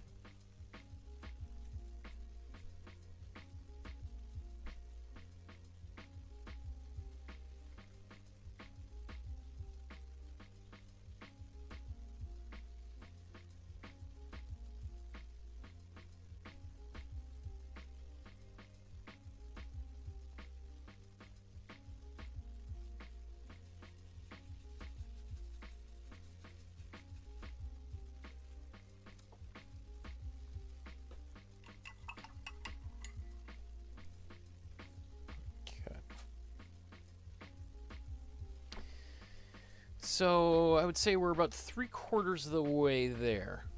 All of this the trees and everything are going to come by pretty quickly. I think it's, it's just like building a house, 80% of it is like the foundation. You just got to get that, if you've ever watched a building being built and, it seems like, you drive by every day for a few weeks and there just seems like a big pit and no action happening. And then you come back on, you go a different way, or you take a week off, you go, all of a sudden you come back, there's like a big building.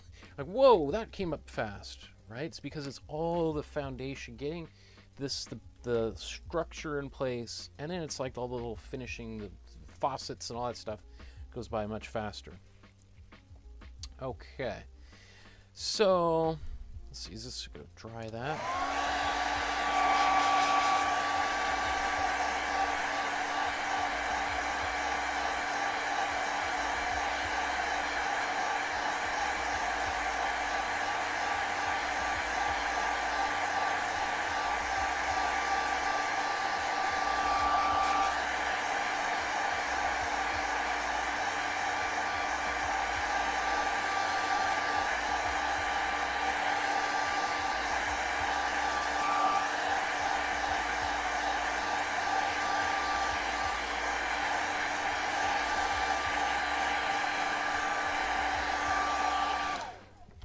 This is like the opposite in some way of how he painted. He's doing wet on wet. We're sort of doing dry on, or wet on dry, right? Which is also how you would paint with oil paints. Is besides doing alla prima, wet on dry is the most traditional way of painting, and that's why it could take an artist a year to make one painting. They're probably making 10, 15 other paintings at the exact same time. While one is sitting there drawing for a few months, they're working on another one. And they're just swapping them in and out, right?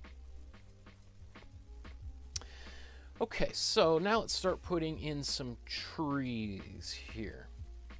Which is, I think, kind of starts getting exciting, because so far we've had this here. And just all, actually, you know what? We need to put this water, or these trees here, and then the reflection there. We'll do that, and then we'll put these big trees on top. So, which brush do I want to use? Okay. I'm going to use this brush here, and let's get some of these. We're going to start using some warmer blue in here. So we'll get this warm blue. Oops. And let's steal some of the white from here. And a little bit of black, because we're going to turn this into a bit of a gray tone, right? Because it's still a little bit further away. We don't want it to be too bright. And then I'm going to take this, put this on this far shore here.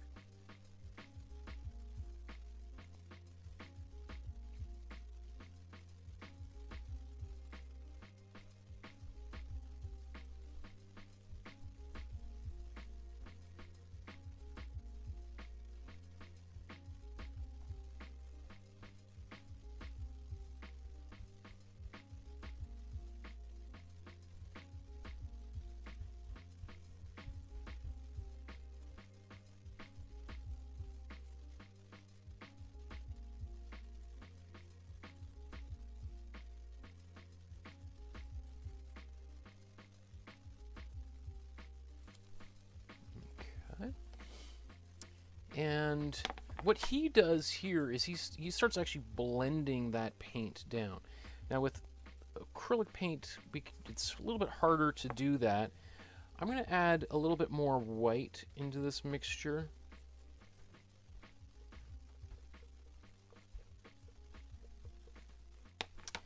And we're just going to kind of do a little bit of a drag down here.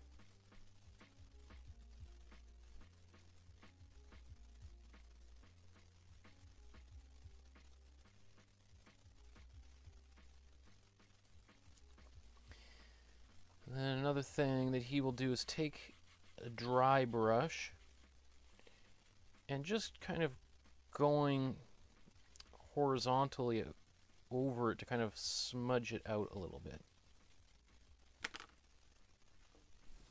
See, it doesn't work as well with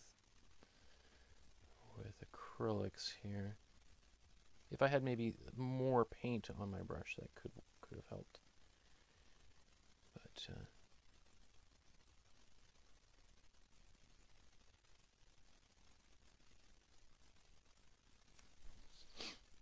in fact, what if we get a little bit of water on this brush? Just yeah, it just kind of scrubs it all away, doesn't it?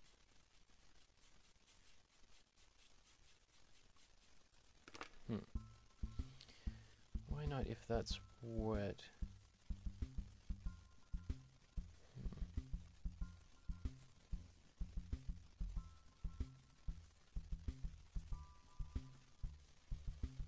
I'm gonna go back into here, just adding a little bit, slightly darker, adding a little bit more black into that gray.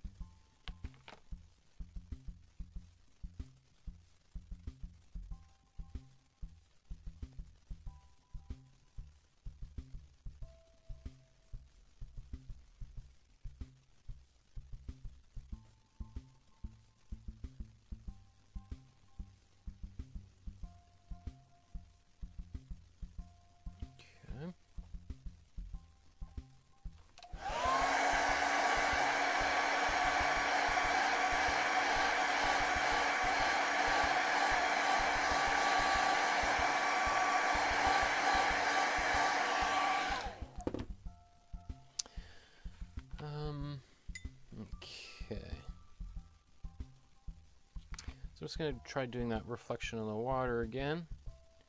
Adding, maybe let's do it right here.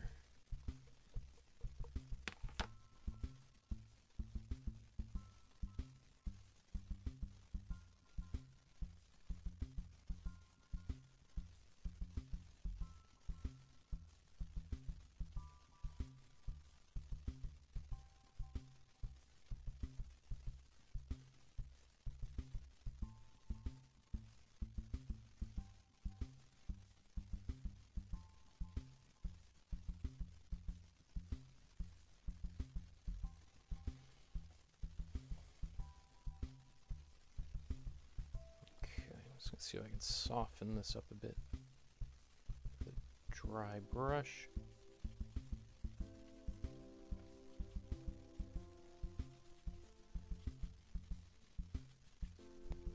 Okay.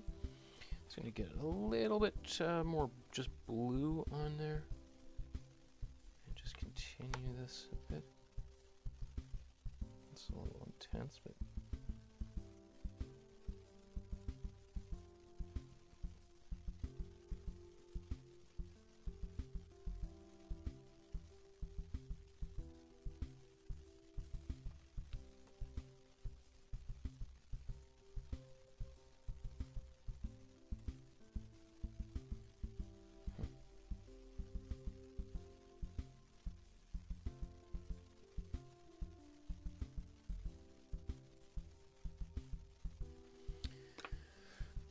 okay, and then next I'm going to start putting in these trees. So,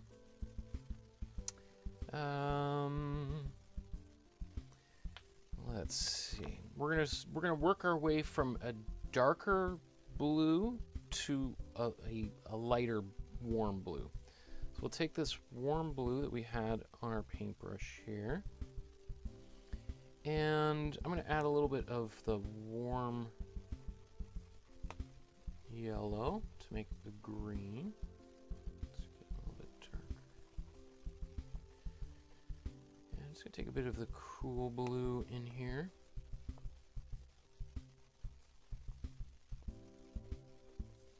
Okay. So one of the things Bob Ross does is he's using a fan brush. And what he would do is load this up with paint, and then he kind of makes these a couple of vertical lines and then using kind of the side of it at the top, and then as we go down, starting to kind of use down here. Now I'm not going to use that same sort of brush, also because this fan brush is pretty big for the size of canvas I have. So I'm going to use just my regular brush, and let's just kind of go right.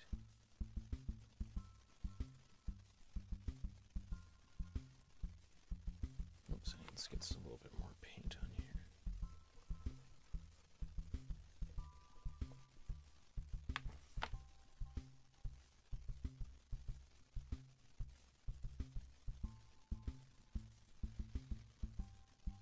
And you can make your trees as big or small as you like. So then sort of going down and patting.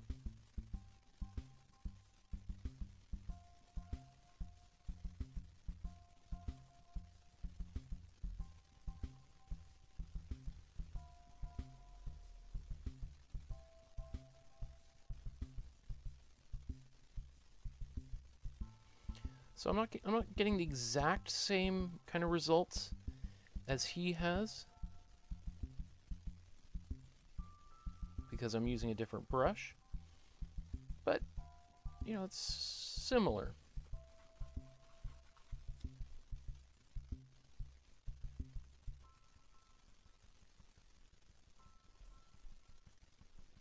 And the goal right now is not to fill in everything, right? We don't want a big solid mass of tree. We're going to put several other layers of other colors over top of this. So we want some of that to kind of be shining through a bit. Okay, and we're going to have other things going on down there, so that's good.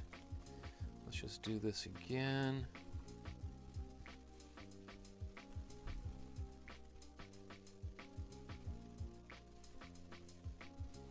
This is kind of a bit of a muddy blue, or green, really. Okay.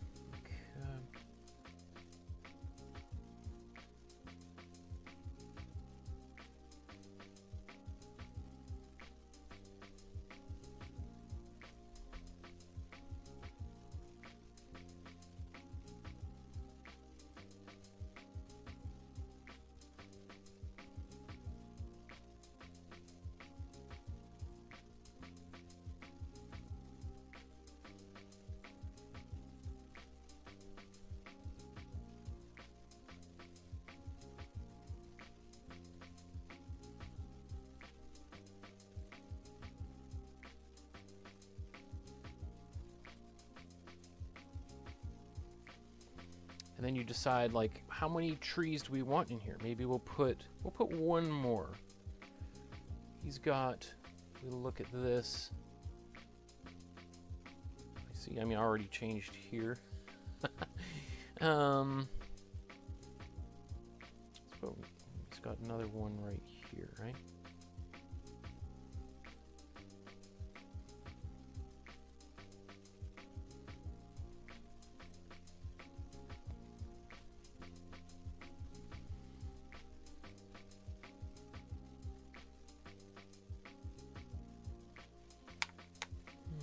You know what, maybe I'm going to come back up here. I'm going to scrub a little bit of this off and come back up a little higher.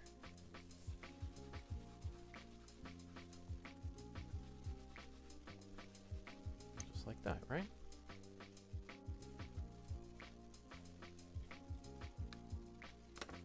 Where did my brush go?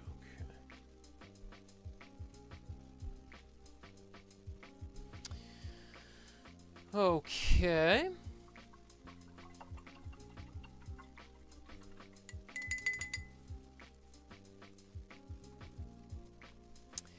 Next thing I'm going to do is I'm going to put a little bit of brown. I'm going to mix a brown and have that kind of as the inside of the tree. So I can basically take this same color I just mixed, the blue, the warm blue with the warm yellow, and let's just add some warm red right into here. Right, it's too orangey. That just means we need a little bit of blue.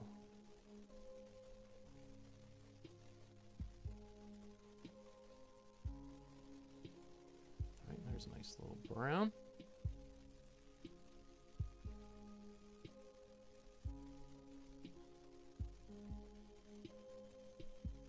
Okay. So let's just see how this looks here.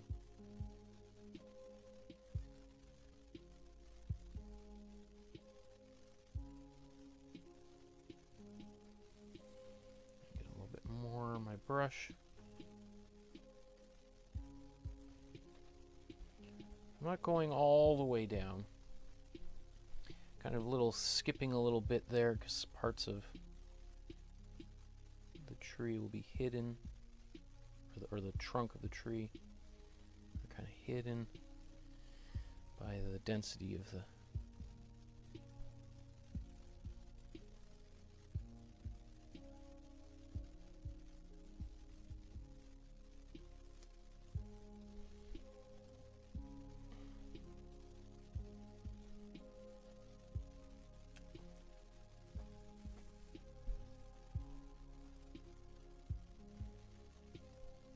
I like the idea. He's got like a couple of trees that are a little bit on an angle. I like that. So I'm going to add another couple of trees in here too. Now that I... Okay. So I'm just going to mix a little bit more paint to make...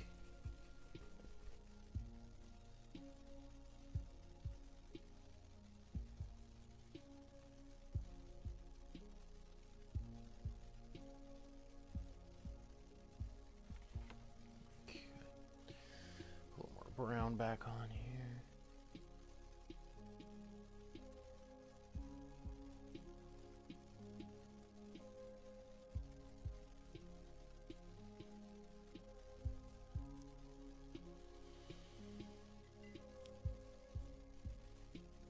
So the painting is starting to kind of come together.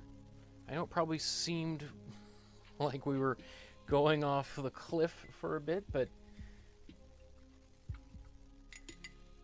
that's the painting process. I think I've mentioned a few times that making a painting is like riding a roller coaster, right? If things are going really, really well, that's when you want to get worried. You're like, oh, okay. Any minute now I'm going to drop my paintbrush into the middle of the face that I've painted, or, you know, I'm going to accidentally do something on there and have a happy accident, as Bob Ross would say. So if you're... And so I think if you go into it knowing that there could be some little bit of a problem, when it actually happens, it's like, oh, okay, there it is. Let's figure out how we can solve that. Rather than like, oh no, this never happens to anybody, but always me. I'm always the one, right? If you just keep on, okay, everything's gonna be okay. This happens to everybody. How can we make this work?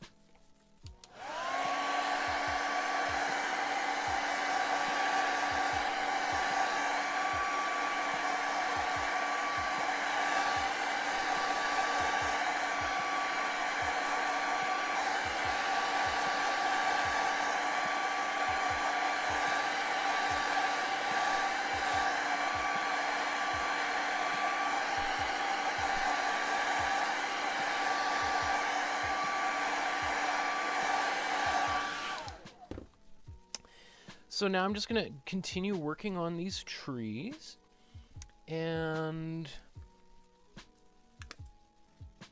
I want a square brush like this. Kind of smaller, the better. This is the smallest one I have with this set, so we'll use it. And I'm just going to add more green on here, but I'm going to brighten it up a little bit. We're going to add a little bit of white into it. And we can even use a little bit of the cool yellow and the cool blue, which give us this similar kind of pop color that's in the background.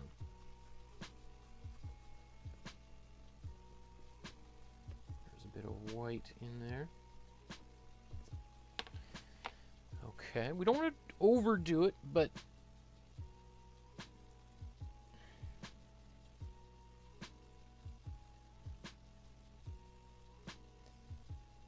if your canvas is still really wet, then you're gonna have to dip your paintbrush back into the paint more frequently, just because it's gonna be picking up the paint that was on the canvas there originally.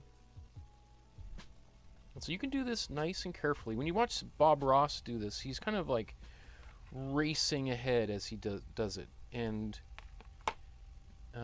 he's doing that because at this point he's got like 5 minutes left usually when he's painting these trees, so he's really racing ahead. And for all the criticism that he might get, he is, you know, he knows what he's doing, and he can do it fast, and that can be really exciting to watch.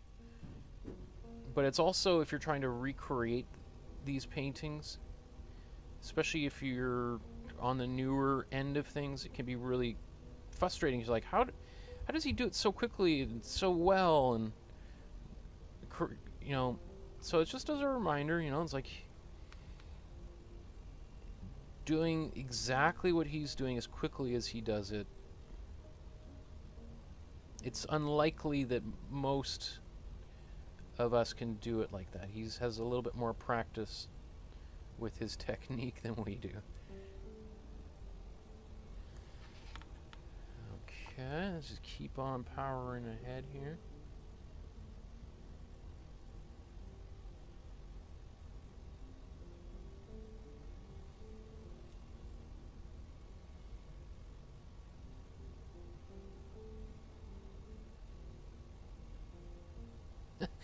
Now my sky is like a kind of a bizarre color, but it doesn't bother me too much. It's that bright green on there. It was blue, but when I put my that yellow wash over top of it, it literally kind of washed that blue out. If I wanted, I could do a blue wash on part of that and bring it back out.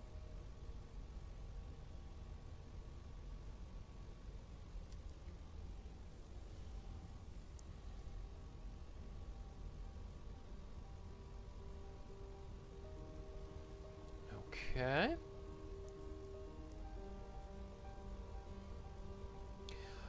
I've got like this kind of middle value. I've got a bit of a highlight. Now I'm actually going to darken. I'm going to go back over it and darken it. So I'm going to mix another green, but this one's going to have a little bit of black in it. It's just going to be a bit of a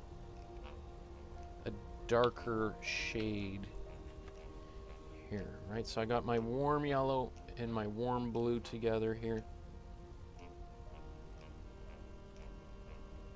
This. Just add a bit of black right in here.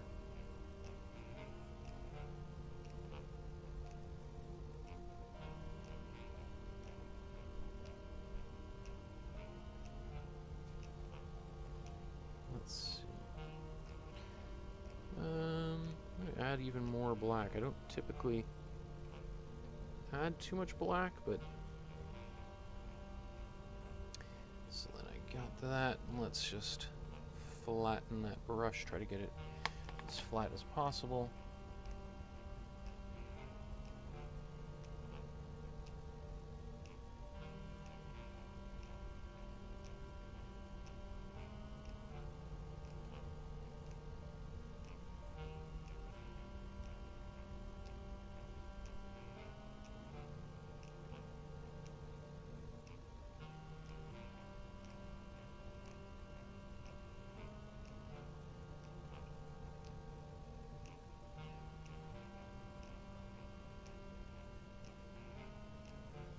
Towards the bottom of the tree, it's going to get darker and darker because there's more density of foliage, right? So, whereas up higher, we're going to expect to see more things through those trees.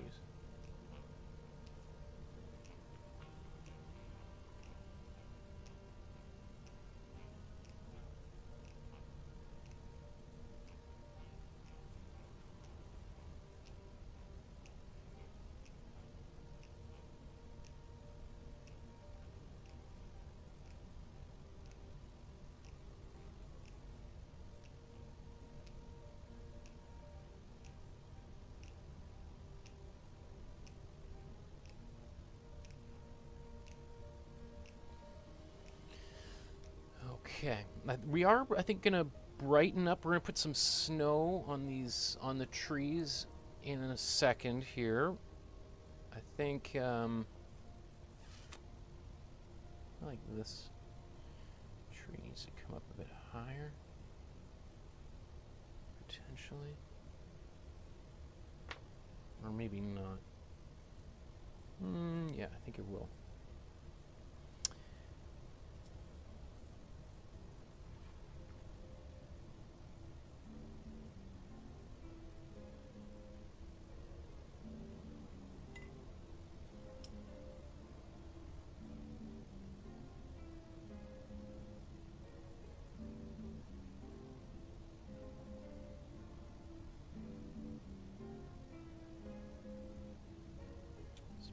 This trunk back in there a bit.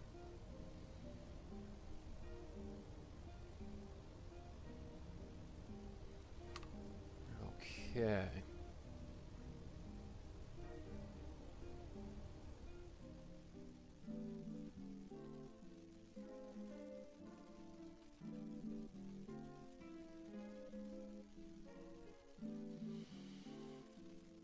So,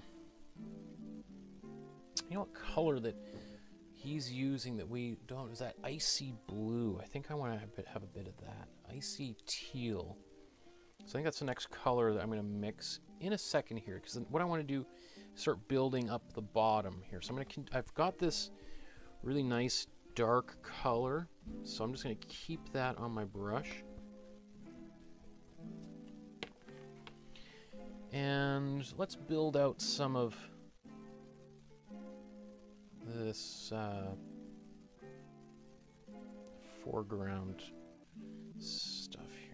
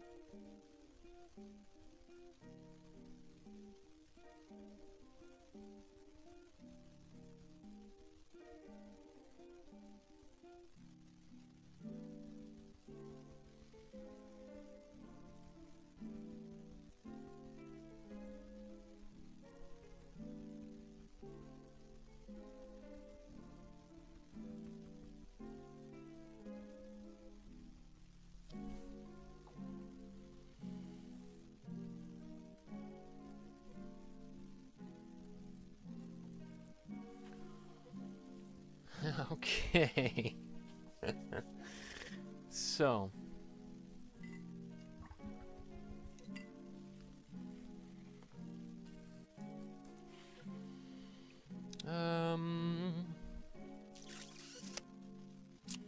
What am I going to do? Yeah, let's try this.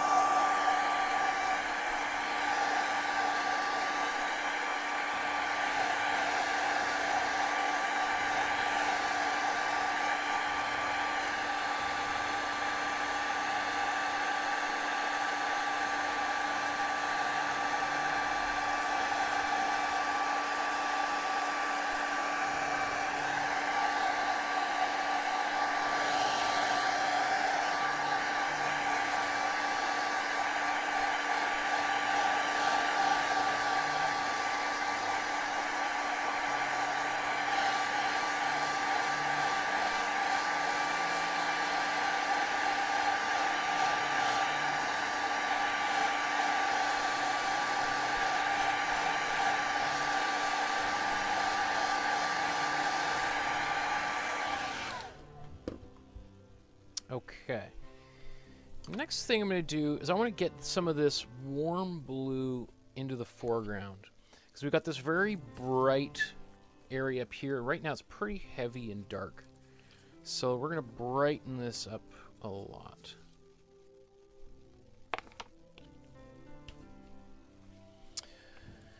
One of the things that I want to do is I'm going to take this warm blue. So I know it says cool red, but my palette's getting pretty dirty here. So we've got warm blue.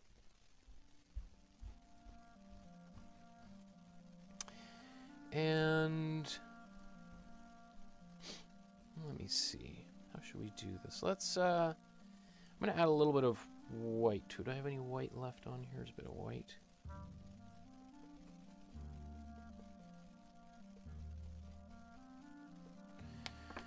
Okay. And I'm going to put a little bit of this in here in the water.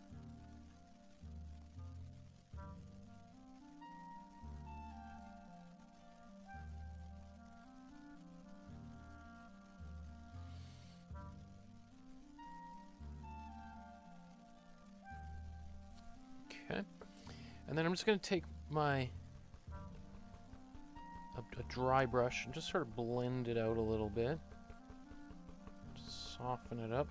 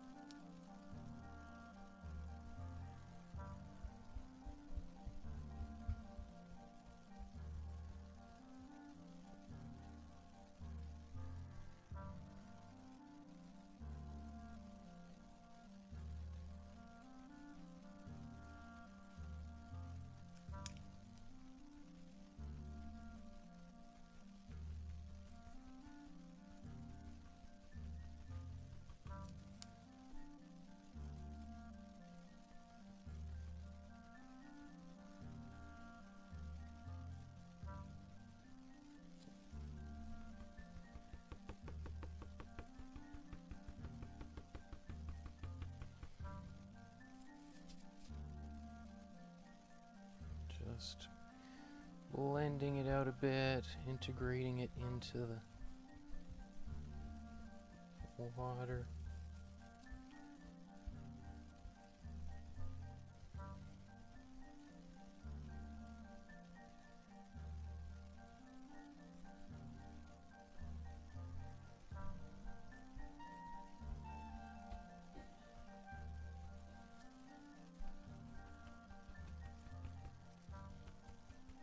Okay.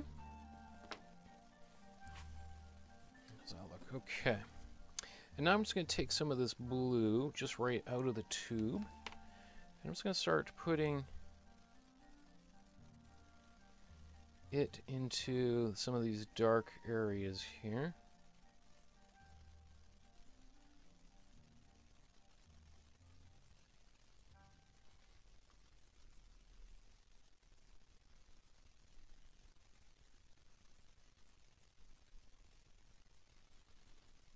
So I'm just using this big brush and just kind of stamping all over the place, particularly in some of these shadowy areas.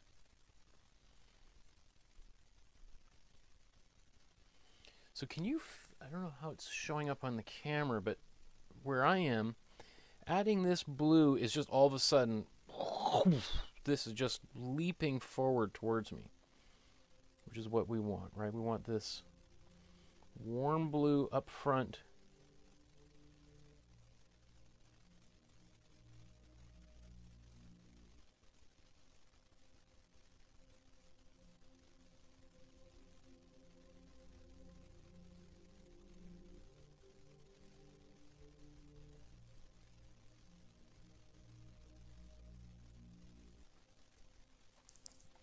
So much so that I think I'm going to go back in and add a bit of this same blue into the trees because I really like how it looks. Oh yeah, that's what it needed. Not a lot, just little hints of it.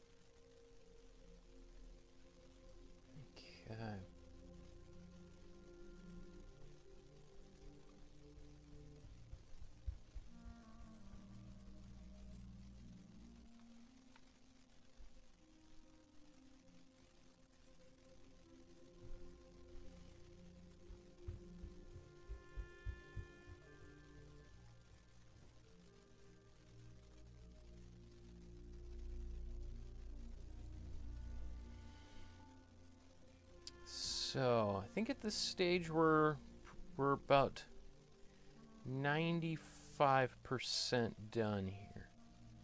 The next little bit is we're going to put a little frosting on the trees and down here. Well, you know, if you want, you could keep it a kind of a summer. Right now, this is a bit of a summery scene. His is obviously kind of a bit more of a wintry scene, which was kind of what attracted me to the picture a little bit. But I could be convinced that this is done in like a few seconds here. So it's up to you as to like what season this painting is taking place in.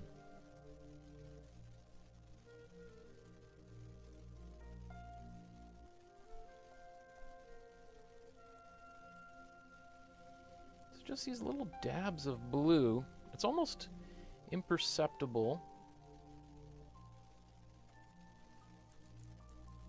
but it really does pull these trees and the ground forward here.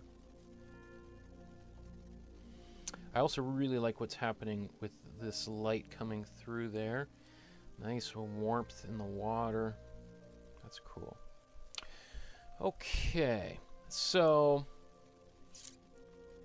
I'm gonna turn my scene into a bit more of a cooler scene and add some snow onto the trees. But as I said, I could totally see you keeping the painting as it is right now.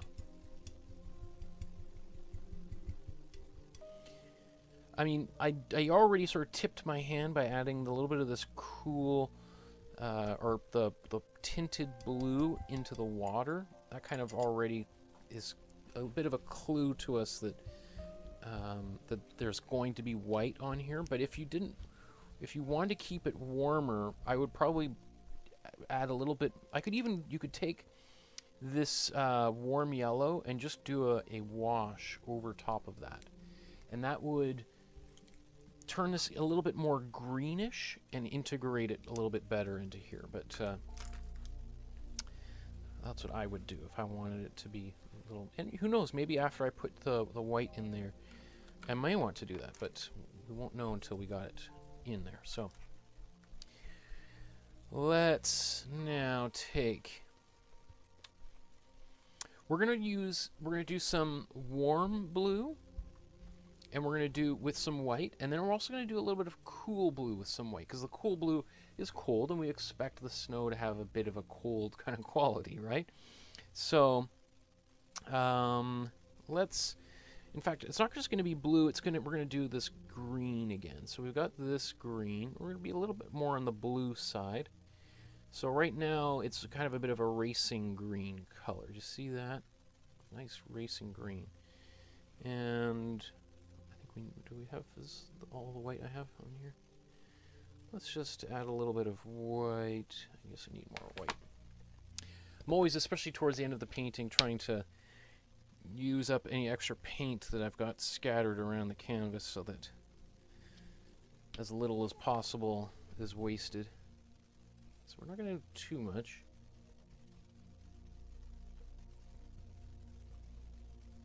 You can see Bob Ross when he does this, he's a lot more fearless. Part of it is because he's on that time constraint.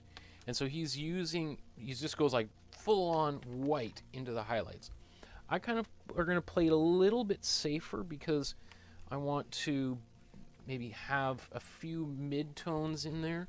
So I have like some areas that are, because I'm going to add in a little bit more white here in a minute.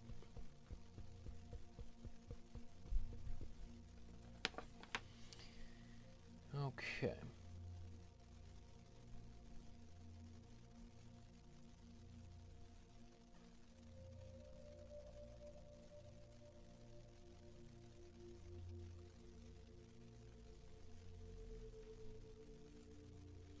This also helps kind of create a little bit of separation from that big green sky in the background, which is a bit of an odd thing, I think.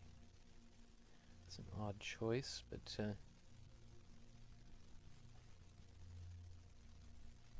play the hand you're dealt, or the hand that you've dealt for yourself. In my case, right?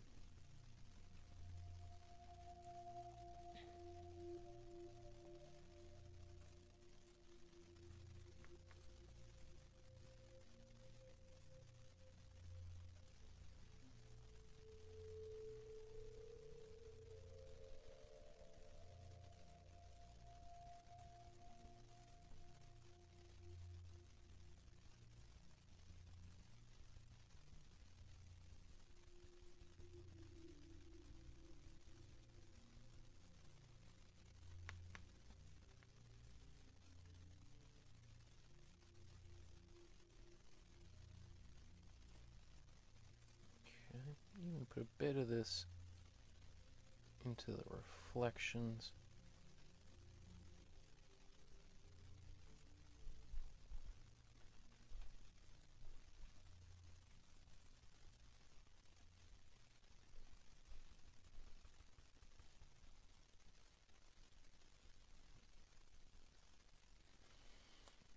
Okay.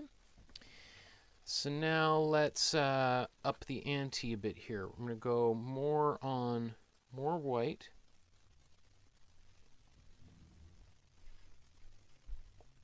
And I have to have some restraint as I'm doing this too, because we don't want to have like tons and tons and tons of white. We just want little highlights.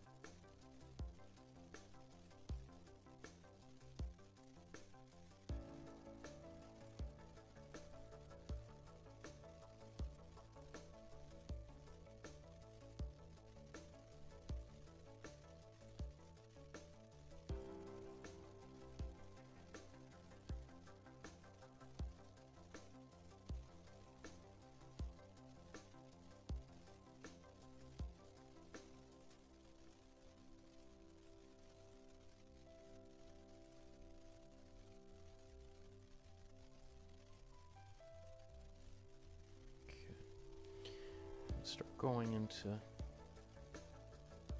these bushes here and kind of going almost like trying to paint this type of a shape. All right, so kind of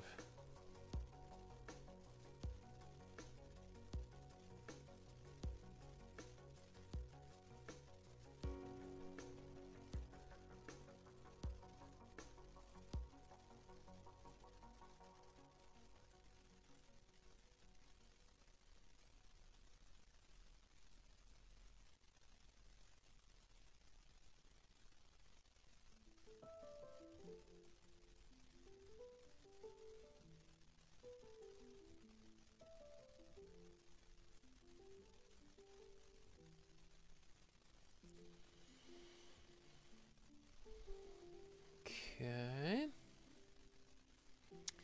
Now I'm going to go much more blue here, blue and white.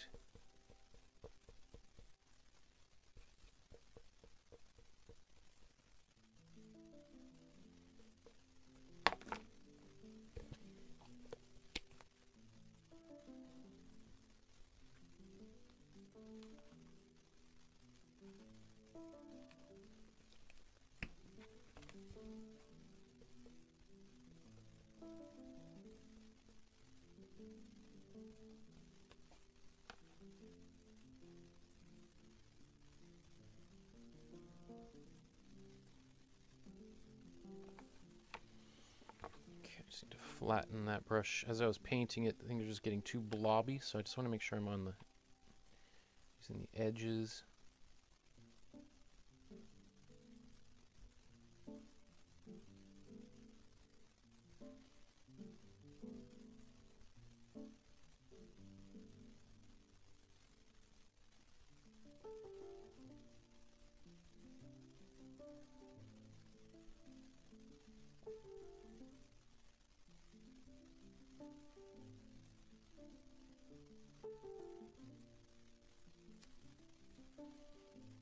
And wherever you're putting in the water, just softening those edges out just a bit.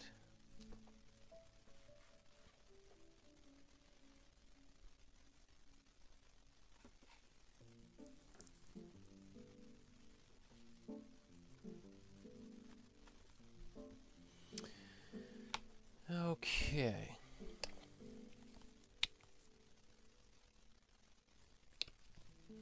So I'm going to take this cool blue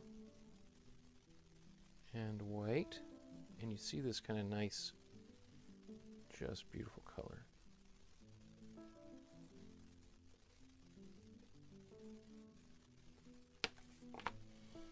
So we'll put some of this on these trees.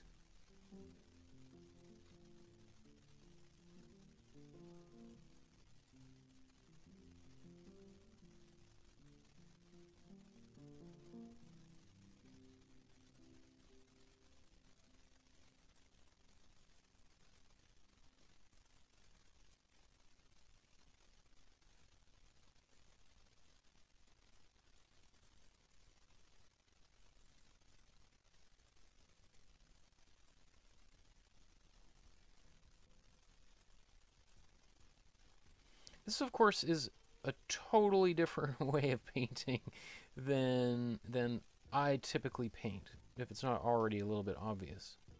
This is not sort of my preferred way of painting. I don't usually use the brushes in this particular way or do a lot of blending.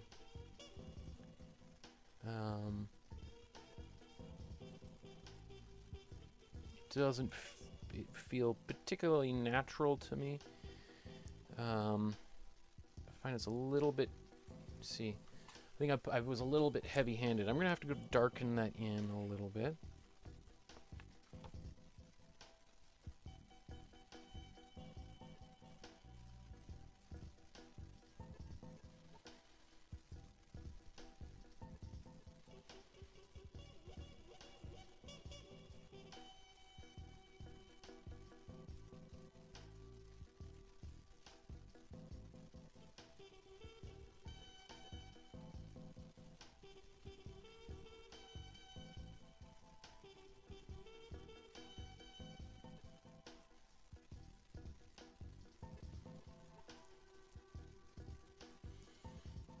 Okay. So as I said, I'm just going to go back in here, darken that up or down a bit. Just some of the warm blue back in underneath here a bit.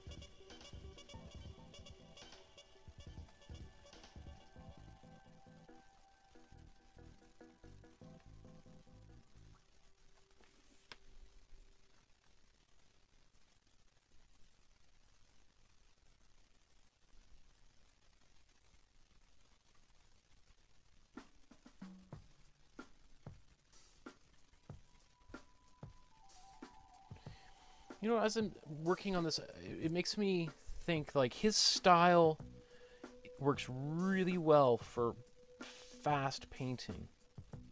Absolutely.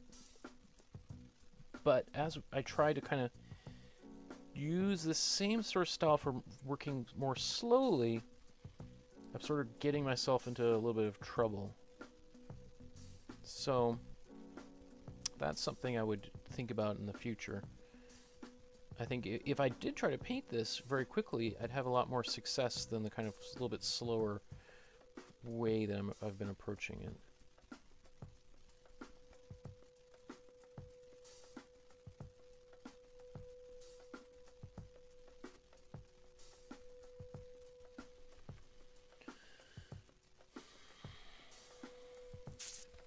I'm even going to go a little bit darker here. I'm going to add a bit of the cool blue and some black onto my brush so that I can go in here and just, there we go.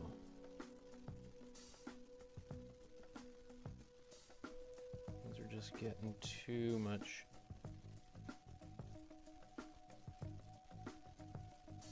There we go.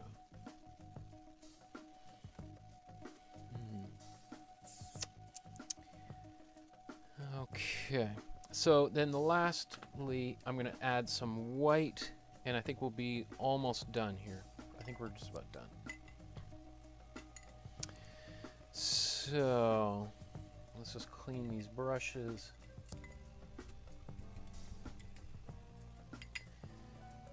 You know, this is a great learning experience for me. I've never painted really in this style. Bob Ross's whole technique, this alla prima, was a technique that was used a lot by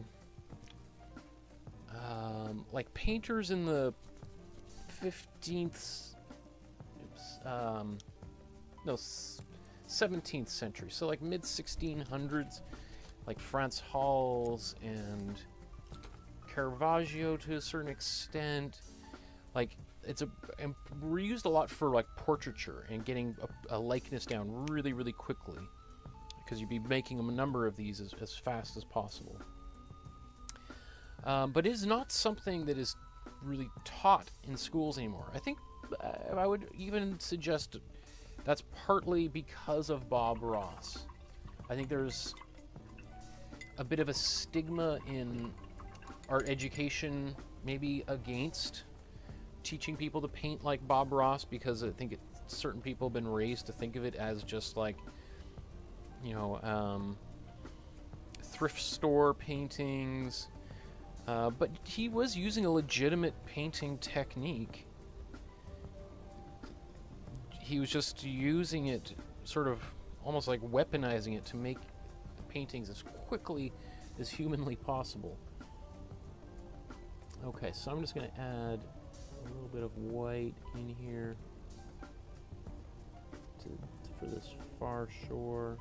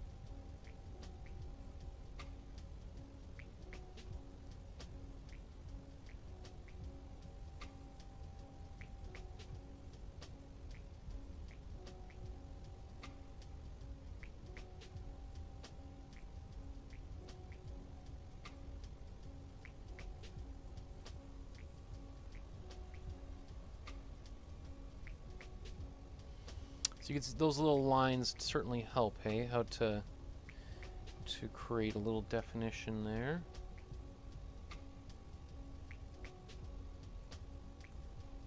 You may have to go over them a few times if they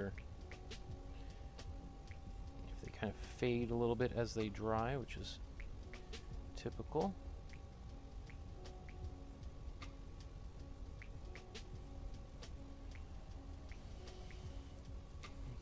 Okay. Now he's got all these bushes down here with lots of white on the tips. So I'm just doing sort of little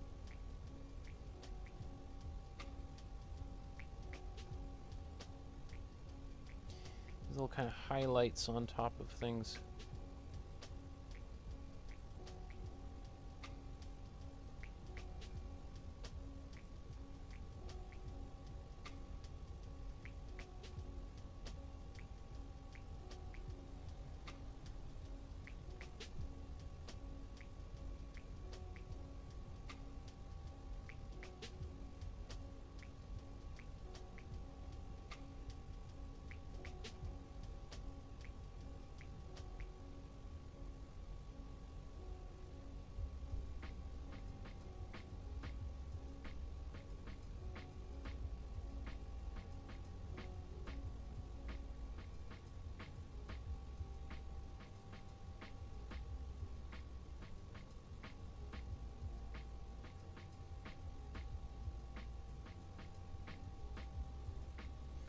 was trying to build that up. I didn't like how flat some of this is here. Same thing.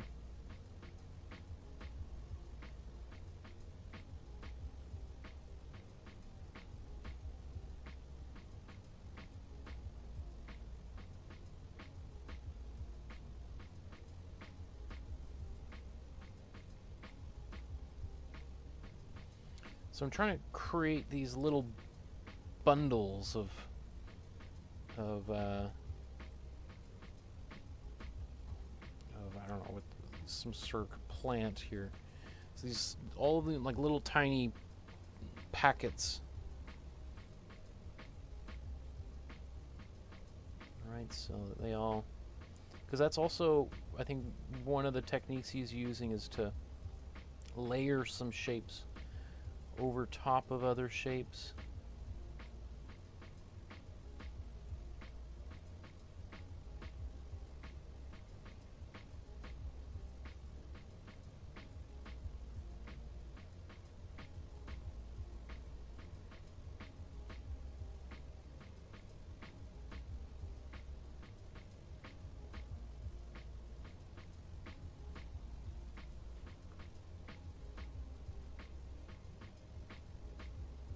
I'm kind of moving from the middle ground towards the very front of the picture, the foreground.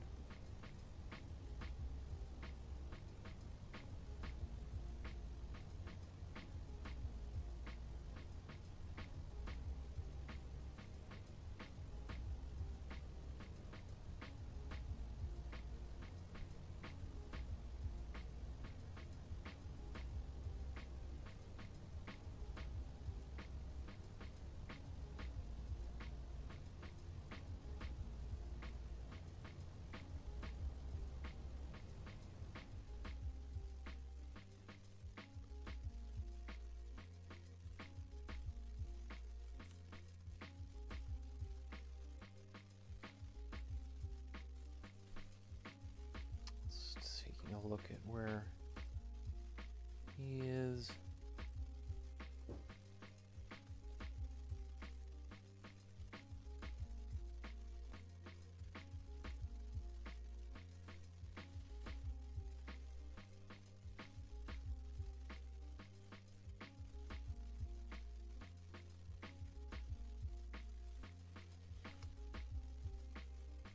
I always remember that as white dries, it goes a little bit more transparent. It loses some of its intensity. You know, so you might want to think about adding, you know, once it dries, you might want to add a little bit more over and over again. We put a little bit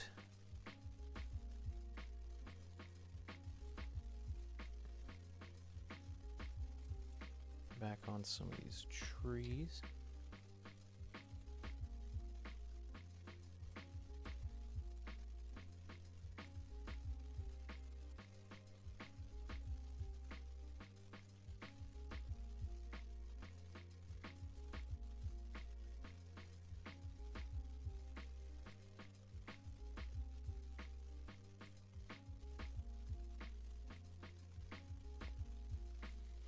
And you know, when painting trees, it's all about the randomness that makes it work. You know, you want to try to have a variety of you know, if we're putting the snow here, it's not all going to land on the tree and on every branch the same way. Otherwise, we're going to have like a cartoony landscape. So.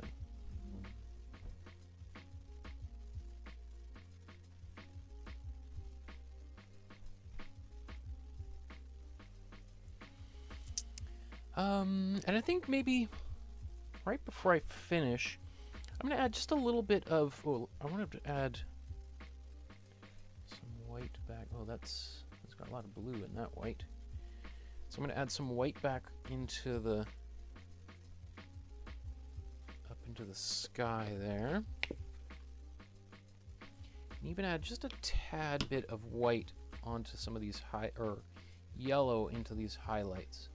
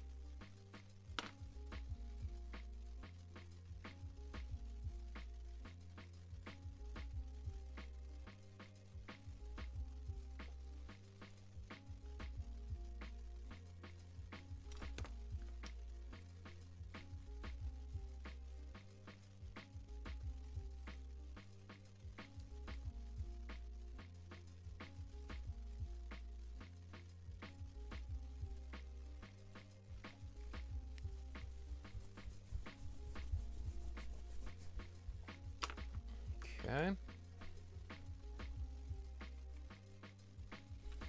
So I'm just taking some of my cool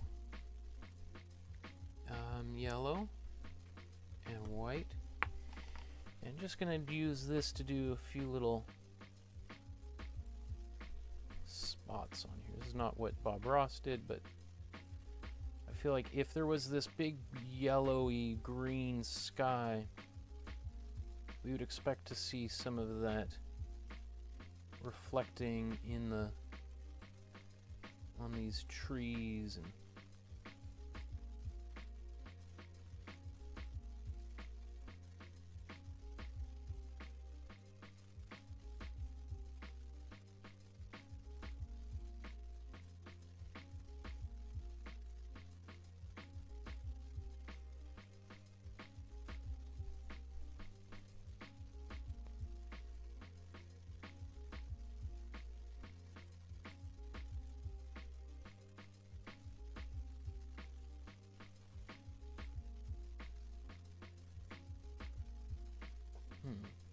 not sure how I feel about all that, but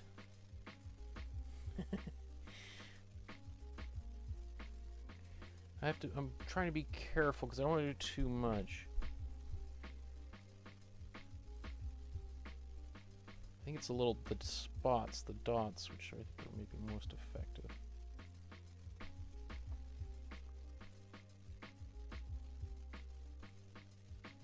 This is a weird paint. I was expecting, when I chose it, oh, we'll do something kind of weird and strange. I did not expect the painting to go in this direction. Oh, I forgot the clouds. Well, it is supposed to be a clear day, right? And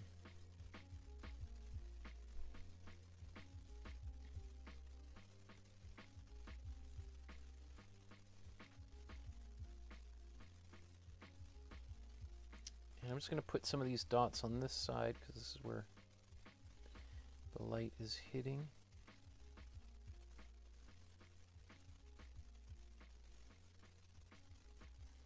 I see people signing off because they got to go to their Christmas or New Year's celebrations or Zoom calls, or so we'll be done here in just a few minutes. If you have found this at all helpful, or you learned exactly what not to do, which I think happens in some of these cases for sure. At least I'm learning a lot. Please like and subscribe to the channel. I'd love to see the artwork you create as in response to Bob Ross today. So you can send those to me via the Facebook group if you want to join that. The link is right in the description. Or you can send them to me via Twitter, Instagram, or email. If you want my email, just send me a Facebook message. And that's also a way if you want to make a e-transfer or send a check or money order. You can send me a message through Facebook and I'll send it to you that way. Otherwise, I just get spammed like nuts from anytime I post any personal information up here on the YouTube. Okay, that is a weird painting. I think I'm gonna stop here. I feel like I could continue working on this for a while. I mean, I find this green up here really weird, but again, I was thinking it was going to be a weird painting. Yeah, this one was a challenge. You know, it's funny, Bob Ross's technique, I think, is deceptively difficult, and he makes it look really easy, which is why he's so attractive as like a teacher and as an artist. It's like my kid could do that. You know, when we're using acrylic paint, we have to use a slightly different process in order to get similar results. Obviously, we weren't using a retarder to slow the paint from drying. We weren't using a palette knife, which is one of his favorite tools. And we didn't use a fan or butterfly brush at all, right? And we weren't using oil paints. So we were using like basically none of the materials he was using to make our painting. So it's not surprising that we're going to get very different results. I just as I'm kind of wrapping up, I think I do have a lot more respect for how he painted than I did even just a couple of hours ago before I started. I think one of the things I've had in my own mind, a kind of bias against his way of painting, is that I saw particularly use of the fan brush and the whatever this thing is called. Why did it just escape me? Okay. I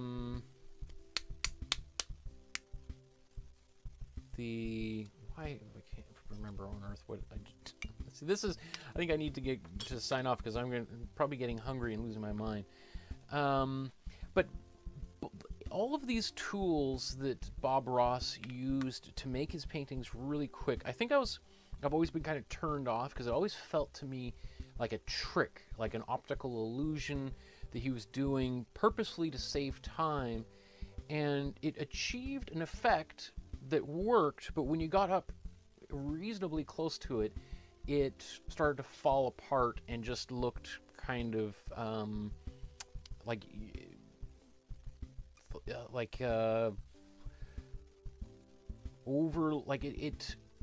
I felt like there was some kind of, it was slightly dishonest, to be quite frank. That there was all this trickery going on to make a painting that worked or that was convincing, and that it was only just barely convincing. Like it wasn't, that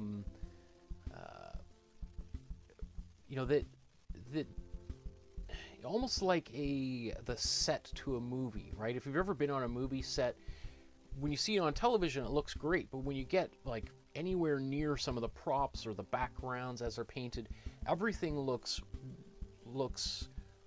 very obviously fake, right? And so I guess I always thought, looking at Bob Ross's painting technique and the results, that it wasn't very convincing that it was done to use those techniques purely so that he could paint very, very fast. And something about that always rubbed me the wrong way. I wouldn't say it was like cheating, just that maybe I just have this weird hang up, but like almost like a moral quandary of like, is that okay to do? Can you use these tools to make the painting as quickly as possible? And I think even just the act of painting this again and trying to do it myself, obviously not using the same tools, I'm more, my mind is open a lot more than it used to be, and just recognizing, like, it's like how like painting is an abstraction to begin with, right? To make mountains look like mountains, you are being dishonest whatever you do, unless you go and chisel some, glue rocks right on here. There is a level of illusion to any type of painting whatsoever, especially if you're trying to represent something, represent something. And so his technique is no more dishonest or honest than Lauren Harris or Frida Kahlo or any of the other artists that we've looked at in the past. So I guess I'm just doing this, that's the power of exploring another artist's technique, is by sort of immersing yourself temporarily inside another person's world. You can't help but develop more respect for what they do, right? You may not like it. You may not come away saying, well, this is the technique I'm going to use from now on, and this is how I'm going to work. But at least for me, because all I can do is speak for myself, is I have a much greater understanding of the pros and the cons, the difficulties of using this technique, and also for him as an artist, because clearly he mastered his technique. Like, there's no doubt about it. I think even the most cynical person would have to admit that he was better at his type of painting, that very fast speed painting alla prima technique, than virtually anybody alive, to be quite honest, because of how the accuracy that he was able to pull off in such a short amount of time. Will I use this same technique again? Probably not. You know, painting trees this way for me is not virtually, this is totally, completely 180 different way than I would have painted. You know, maybe I could do this episode again, trying to paint it more like how I would paint it, and I think that's what I'm going to be doing after these 40 sessions are over, is like, how would I actually paint this if I was going to paint it from complete scratch, without trying to use any of his style, the blending. You know, we would arrive at a very different painting. But I think I wouldn't necessarily, I feel much better having tried his technique and trying to understand him a little bit better than just dismissing him altogether and just imposing my own technique or will upon his composition. So anyway, long story short, this has been a big eye-opener for me, working with way more than I thought it would. Personally, I thought I was going to have a little bit more fun working on this painting than I did. I found like this was a lot more difficult using the technique that I used than it probably should have. I think I maybe overcomplicated things for myself and for you guys as well. So anyway, I just wanted to kind of end with a little bit of a quick reflection on this process, since it is so different than anything I've done before.